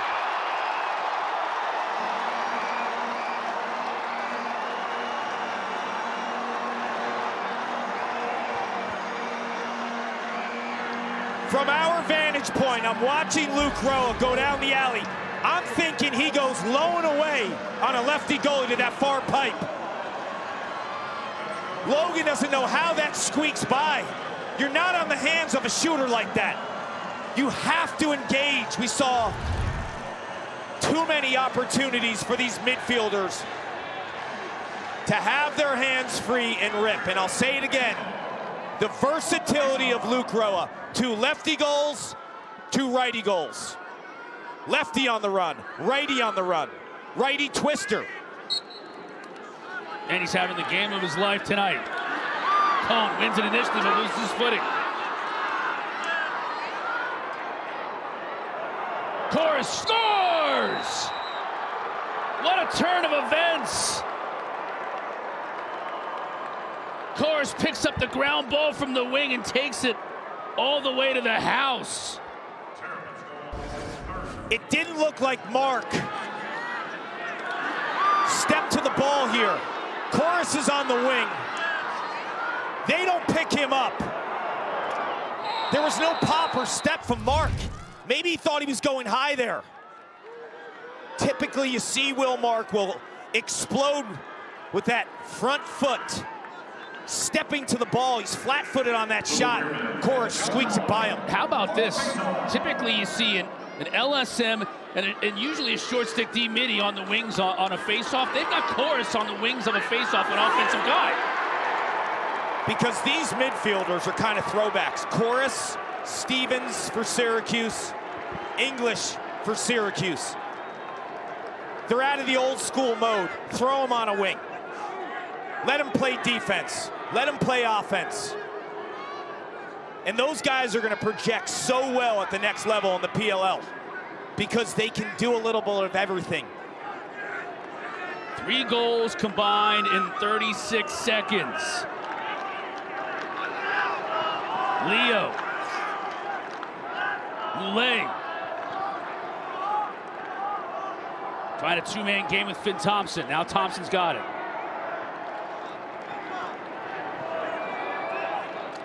Gets it to Spallina.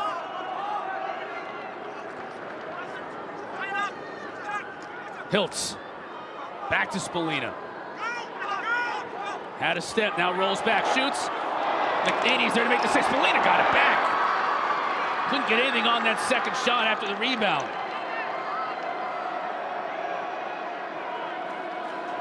Spallina somehow on that possession did not have Ajax Zapatello on him. Right, it was Canfield who was checking him. Right? Yeah, Zapatello somehow got switched off Spallina and was in the interior of the defense. So Spallina's eyes lit up. He was going to the rack. McNaney denied him, and now Maryland with possession down a goal. Syracuse sends it over to Spanos. Rice is checking him. Molliver trying to use a Spanos pick.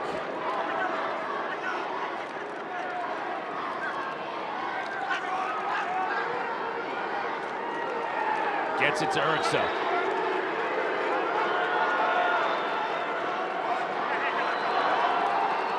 Gets pushed. Now the flag comes out.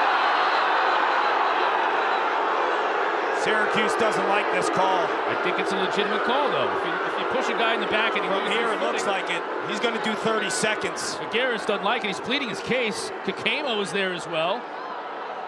Point 11 pushes for possession. 30-second technical. Let's take a look at this. I mean, to me, if you push a guy in the back and he loses his foot, you have to make the back or the front side area. That's from the back. That's from the back. I got you. Yeah, that's how no-brainer. You can't not make that It's call. a no-brainer. It's a no-brainer. We talk a lot about Syracuse's offense and their man up. This is a dangerous unit because you have a lefty shooter in Kelly, 45 in black, the righty shooter in Murphy, 55. Those guys will stretch a defense, and then Maltz is inside, so it's pick your poison between those three.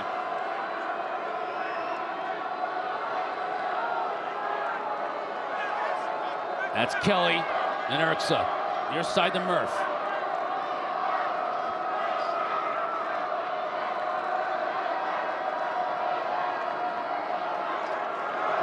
Inside, beautiful movement, and Maltz buries it.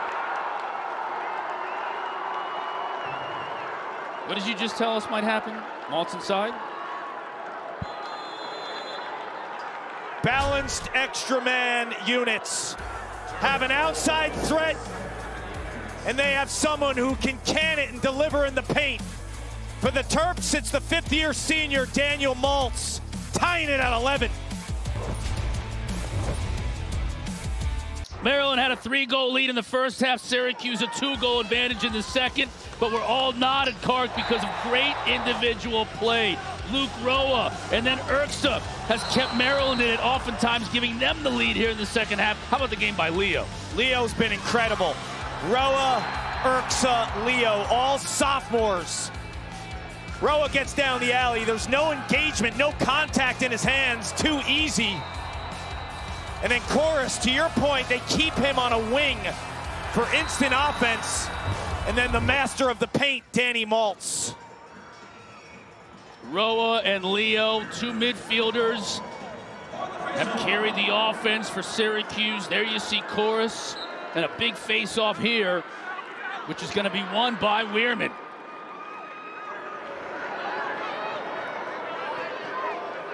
Nearly even on the face-off dot today, too. We hope we'd see that, and we have. This game's had everything we thought it would. It's the game of the month. Had the storylines of the team that has 11 national titles and the best player in the world back as their coach. Are they back? Well, they have to play the standard in the sport tonight. John Tillman and the Maryland Terps, over the last decade, no team has won like them.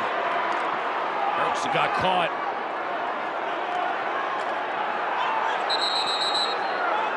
Oh, and then a hit late. Well, Syracuse is lucky they didn't get a call after the whistle there. It's going to be a procedure call against Maryland, so possession to Cuse. Yeah, it looked like Mark maybe was in the crease. And there was some interference there by Maryland. 6.5 to go, all tied up.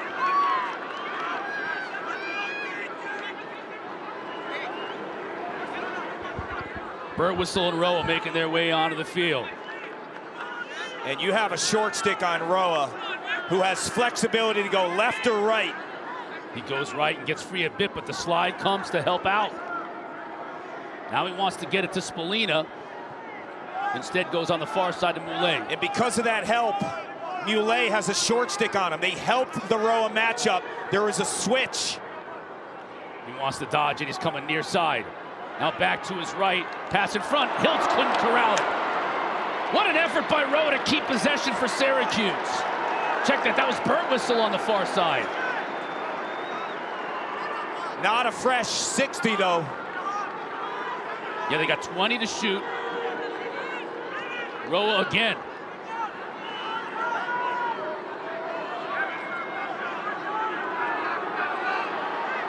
Short stick Sharkey on him. Burtwhistle back to Roa. 3 to shoot. Got to get it done. Can't get it through McNaney. That was dangerous shooting that late. You might have been better off rolling it out, getting your personnel on. They kind of got lucky there that McNaney didn't make that stop and have a short stick defensive midfielder flying out of the gate to create some offense. Instead, Maryland will settle in 6v6. Looking right, way out to check Chorus.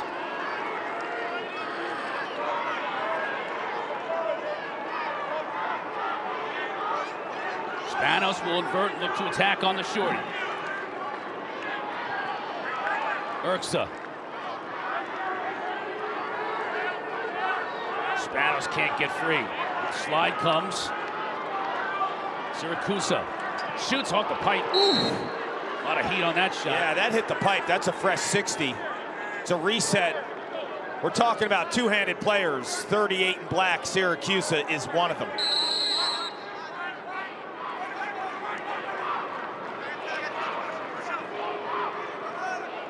Oliver, checked by Kakemo. Good to see him back in the game. 28 in white. After he hobbled off moments ago, Spanos defender falls down. He gets a little bit of an inch, and he makes the most of it. Clark, what quick thinking. Defender fell down. He immediately went to the rack. Spanos is so comfortable in that spot. Nate Levine, 34 in white. A reserve long stick midi and close defender a year ago. Now is a short stick because of the depth issues. Spanos is a former high school attackman who's so comfortable back at X. I watched this kid in high school. His eyes are always up. He understands space back there. And to your point, once he got Levine on that stutter, the low angle shot with the left hand, Spanos delivers. Maryland back on top. You see, it's the first time they've led in some time, since about the midpoint of the third quarter. Gate has 2 timeouts. Tillman 1. Can't call it in the middle of the field there. Have to be in your box. Juan with a nice ground ball, but then he throws it away. Zap throws it away. Syracuse got lucky there, Cotter. Now they look to move quickly. Hiltz wanted to, but the official slowed him down. You feel the tension in the dome. Heightened at 3.5 to go. Leo out of the box. Full head of steam on the far side. Tries to get it inside and Thompson over the shoulder. Couldn't get anything on the shot. Defended well in the crease. I don't know if that was a shot or he's trying to pass it to Spallina at X.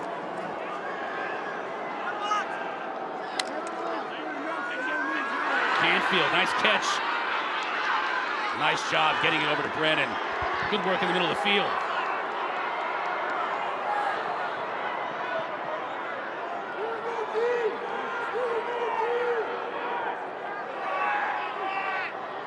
Now Whittier. He wants his left hand here. Working on Rice, the veteran. Defenders fall down, he shoots it high. Maryland can take it under 2 minutes to play and we'll get a timeout. The dead ball, Gary Gate wants to talk things over. There's Will Mark, who's had a heck of a game, and especially in the second half, in goal for Syracuse. That was a smart timeout by Gary Gate. You have the 2. You want your defense rested. And you have to have your matchups here. Get your top 6 here. I would not be surprised if you see Jake Stevens or Sammy English. Both are offensive midfielders as we know them, but they played two-way at Princeton. You don't have the depth at short stick D-midi. That is probably your Achilles heel at this stage of the season. You have young guys who are going to be really good, but don't have the experience. I'd be really surprised if you don't see Stevens or English in this spot.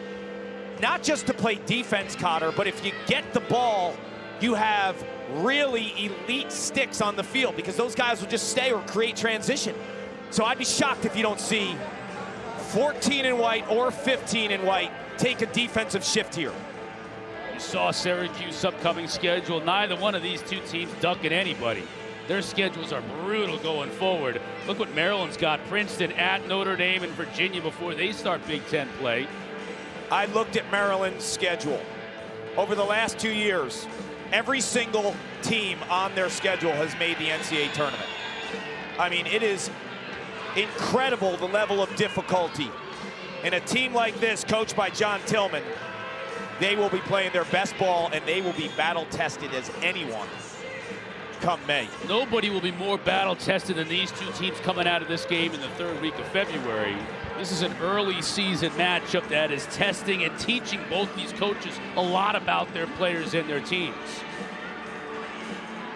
See, I'm surprised you don't see Stevens or English here. Because like I said, it's not just the stop. It's the ability to clear the ball and potentially trap one of the offensive players from Maryland if you make the stop when you have Stevens or English going on the other end. 39 to shoot coming out of the timeout. Maryland up a goal with possession. They'll get it in Erks' stick up top. They're in a zone here. Yeah, they'll spin it over to Chorus. That's smart as well with the shot clock. It'll take Maryland time to figure it out. Brennan thought about letting it loose. Shot clock down to 10. Tried to skip it over to Murphy, gets deflected. He'll stay with Maryland, but just 5 to shoot. First-year defensive coordinator John Orderna with a little bit of a chess match. Going in zone, it took Maryland time to figure it out. There was only a little under 30 seconds left on the shot clock. They didn't figure it out. They didn't recalibrate and get into their zone offense in time. And Maryland forced to send the ball into the corner and take the shot clock violation. Now here comes Cuse. Under 2 to play.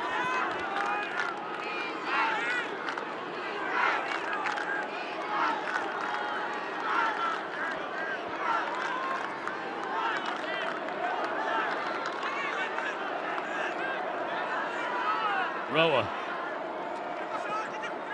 Stevens. Over to Hiltz. Hiltz angling to the goal. He's going to roll back.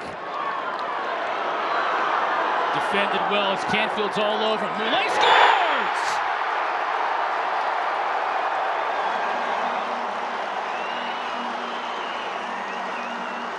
Wow! The perseverance of Owen Hiltz. He's getting mugged here on this matchup. The physicality, he kept his balance. And Christian Moulet, who is a left-handed player, cutting with his offhand and scores an incredible goal on the crease. Gate feels it, the dome feels it. And on a quiet night for the attack unit, Moulet comes up with a monster of a goal. This minute and 5 is going to be wild. You got the 2 violations on Weirman.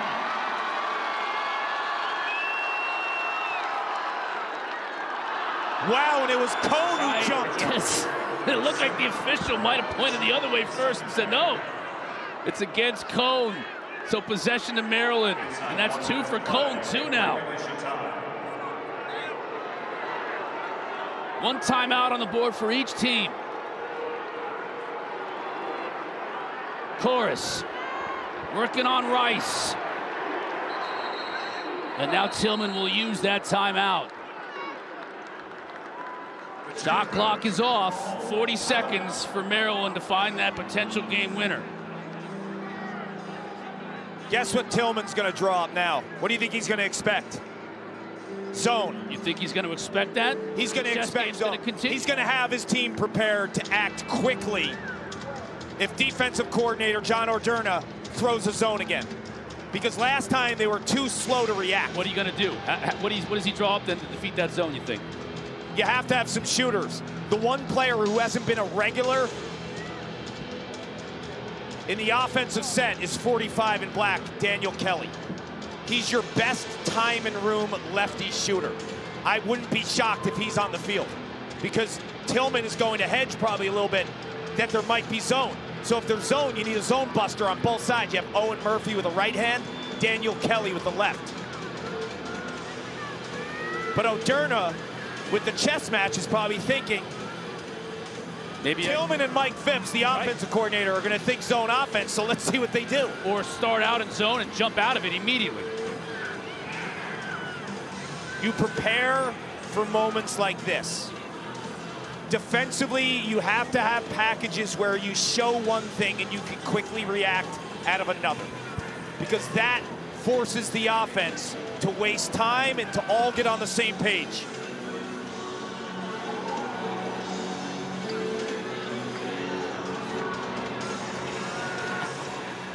Goalies have both been fantastic today. Face-offs, Maryland owns it 15-13. I mean, almost 50-50. Heavyweight match, man. Here we are, tied at 12, 40 seconds to go. The 4th and 5th ranked teams in the country, both undefeated coming in. And if they go man, there's one player that has to touch the ball. It's 10 in black, Braden Urksa. Third man, yep. Third man. Urksa has to touch the ball here. He's too fast. He's owned matchups. Syracuse will get it going. 30 seconds. Game clock is shorter than the shot clock, so that's irrelevant. Rice is on Syracuse, way out. Syracuse wanted to use a chorus pick, didn't get it. Here comes Urksa. Trying to run by Figueres, can't do that. Spanos, inside to Oliver, just can't get it to go. 2 seconds, that's gonna do it. Expect anything else, overtime from the Dome. If we ever deserve bonus lacrosse, it's right now. Who's not enjoying this? We're gonna catch our breath. If you gotta go make a sandwich, get a snack, get a cold beverage from the refrigerator, do it now, because we have got overtime lacrosse from the Dome coming up.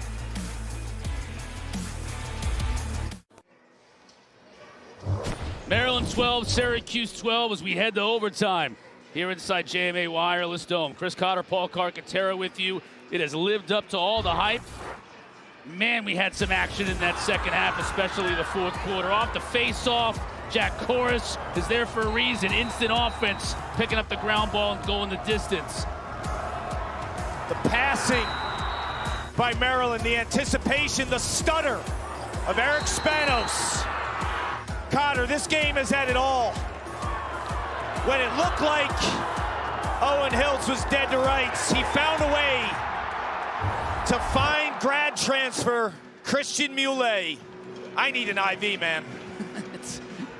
You don't have time. We got to face this thing off right now. By the way, we've talked a lot about, as you see, the overtime rules about face-offs and how both of these face-off men have 2 violations. They're clean now into the overtime period, so that's not an issue. This game is 12-12. It easily could be 17-17. And I say this because the face-off battle has been so equal. The goaltending, stealing potential goals by both netminders, Logan McNaney, Will Mark. This game has had everything you would want. People sometimes say it's too early to have lacrosse in February. For all you haters, it's not. Watch this game. Yeah, you can't tell those here at the Dome that it's too early. They're all on their feet. Look at them, Paul.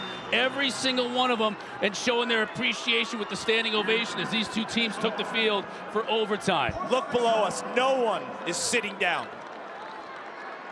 Next goal wins it. Cone and Weirman, they've been battling all night long, and it continues into the overtime. Weirman wins it to himself.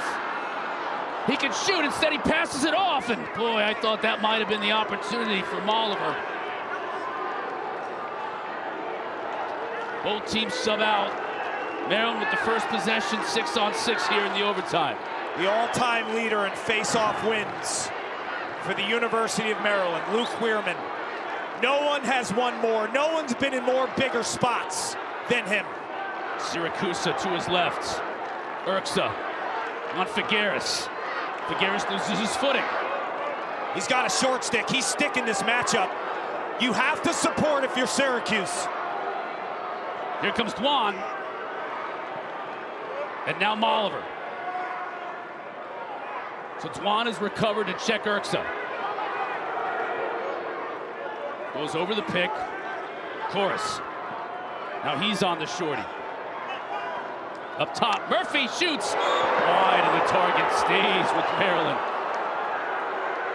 That boy can sling it. Man, 20 seconds to shoot. Everybody on the edge of their seats. Cark's gonna maul me when the game winner goes in, I promise you. That was high, no call. Might have been his teammates. Syracuse loses it. Dwan picks it out of the air. Now he gets leveled. Kakemo comes out of there with it. What a ground ball by Billy Dwan III. He got hammered some way. He was able to hold it and goose it. Now English comes on the field to clear it.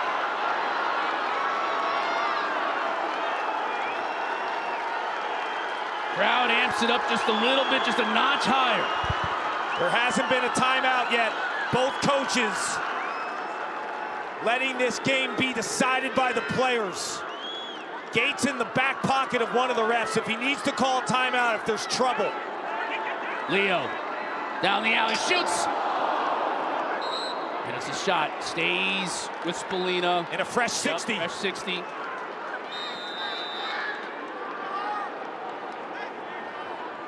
Over to English.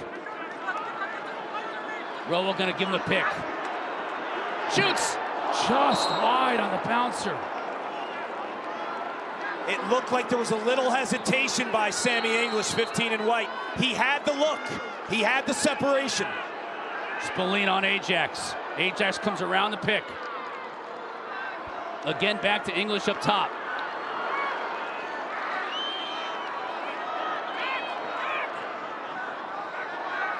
Hiltz. Check it, that's Leo. Leo shoots! Wide, net every shot. So much tension on it. 25 to shoot now. Moulet backs it up. We'll get one of those timeouts right now. And it'll be Gary Gate with 25 to shoot. Wants to talk things over. What's Pat March going to dial up? Pat March, the offensive coordinator last year. Syracuse, with so many freshmen, were third in the nation in efficiency. Pat March is masterful in these spots. Understands his personnel, the matchups, and the spacing. There you see March in the orange hat, former Vermont head coach. And as much as you'd want Joey Spallina involved in dictating this final play, the matchups are in your midfield. Your midfield has made the plays. Spallina's been blanketed by Ajax Zapatello. He's had some highs in that matchup, but Zapatello's been so sturdy in terms of his physicality and playing on goal line extended. I'd be really surprised if he doesn't attack the short stick D-middies, and this offense is generated from the midfield. If you're newer to the game, you can only have 4 long poles on the field at any one time. That means 2 players have to be defended by short stick D-middies. Those are the matchups you want if you're an offensive coordinator, figuring out how to get those favorable matchups. And Syracuse's offensive middies all can go to the rack. It's not like one is an off-ball guy that just can shoot from the outside. Michael Leo can go to the rack. Roa's been sensational tonight. Stevens. English just showed you. So you have so many options if you're Pat March. I don't expect Jesse Bernhardt to go zone. He hasn't shown zone all night. Leo, Roa, and English will be the midfielders coming out for Syracuse.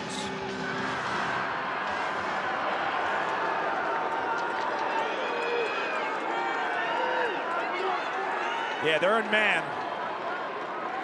And Leo's gonna start with the ball, and he has a shorty on him.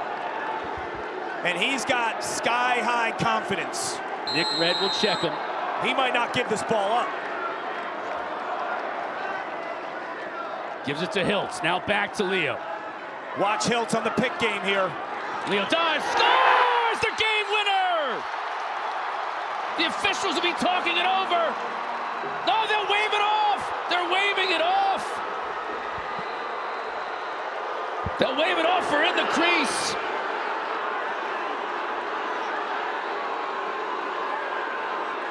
There's a helmet on the field too. Chaos, if you will. Maryland wants to know why the whistle was blown.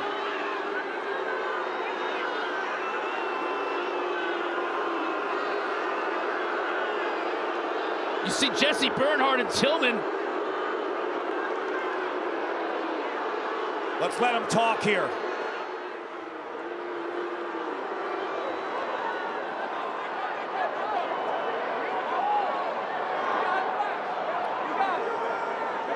The officials are going to take a look at that. They're going to review it, obviously. And they see what we see. And they see All right, here we go. what you will see at home. Back to the goal. This is what's being reviewed. Does he step in the crease prior? No. Does he land in the goal mouth? The answer is yes, but is he pushed in the goal mouth? There's a lot to chew on here. You can land in the goal mouth as a result of defensive pressure. And keep in mind, it was waved off on the field, so it has to be enough to make them overturn it. He does not step in the crease prior to the ball crossing That's clear. the goal plate. That is clear. He is in the goal mouth, but is he pushed in the goal mouth?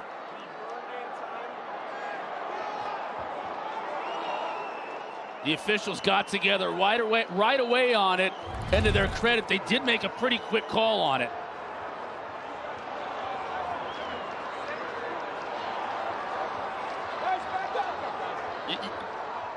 You got to admit this. Gary Gates loving this. This is so much fun for him to be a part of this right now in the Dome. Of course, he wants this call to go his way and win the game. Take one last look. Was he pushed? I don't think he was pushed. He was not pushed. Okay, he definitely landed in the goal mouth. Yeah. Right. You cannot land in the goal mouth unless it's from defensive pressure. The half circle within the crease. The only time you can land there is from defensive pressure. Pushed into the goal mouth. After review, no goal. We're going to set the clock at 1:13 and 80 seconds. The crowd here, obviously, very pro Syracuse. Can't believe it. They're letting the officials know. I just think it's the right call. It's the rule. I think they feel like Leo was pushed into the goal mouth. I didn't see it. I don't think there was enough pressure to call that a push. Clear enough to overturn that call. It's an incredible effort. If he avoids the goal mouth, the game's over. But he landed in the goal mouth. It's there. It's been there for the last few seasons to protect goalies. And the call goes against Syracuse. Now, what do? Disappointment, but you got to fight back and play on the defensive end. A minute left to go in the OT. Shot, score, the game winner!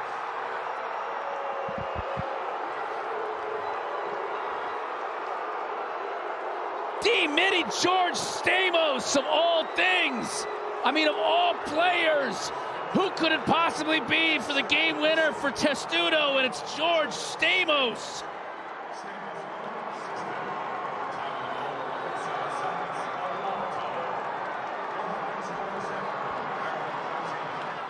I'm shocked Stamos is on the field and he didn't come off through the box. But there was a breakdown. You said they got to play. There's nothing else you can do other than get in the hole, match up. Syracuse looks a little discombobulated after the call.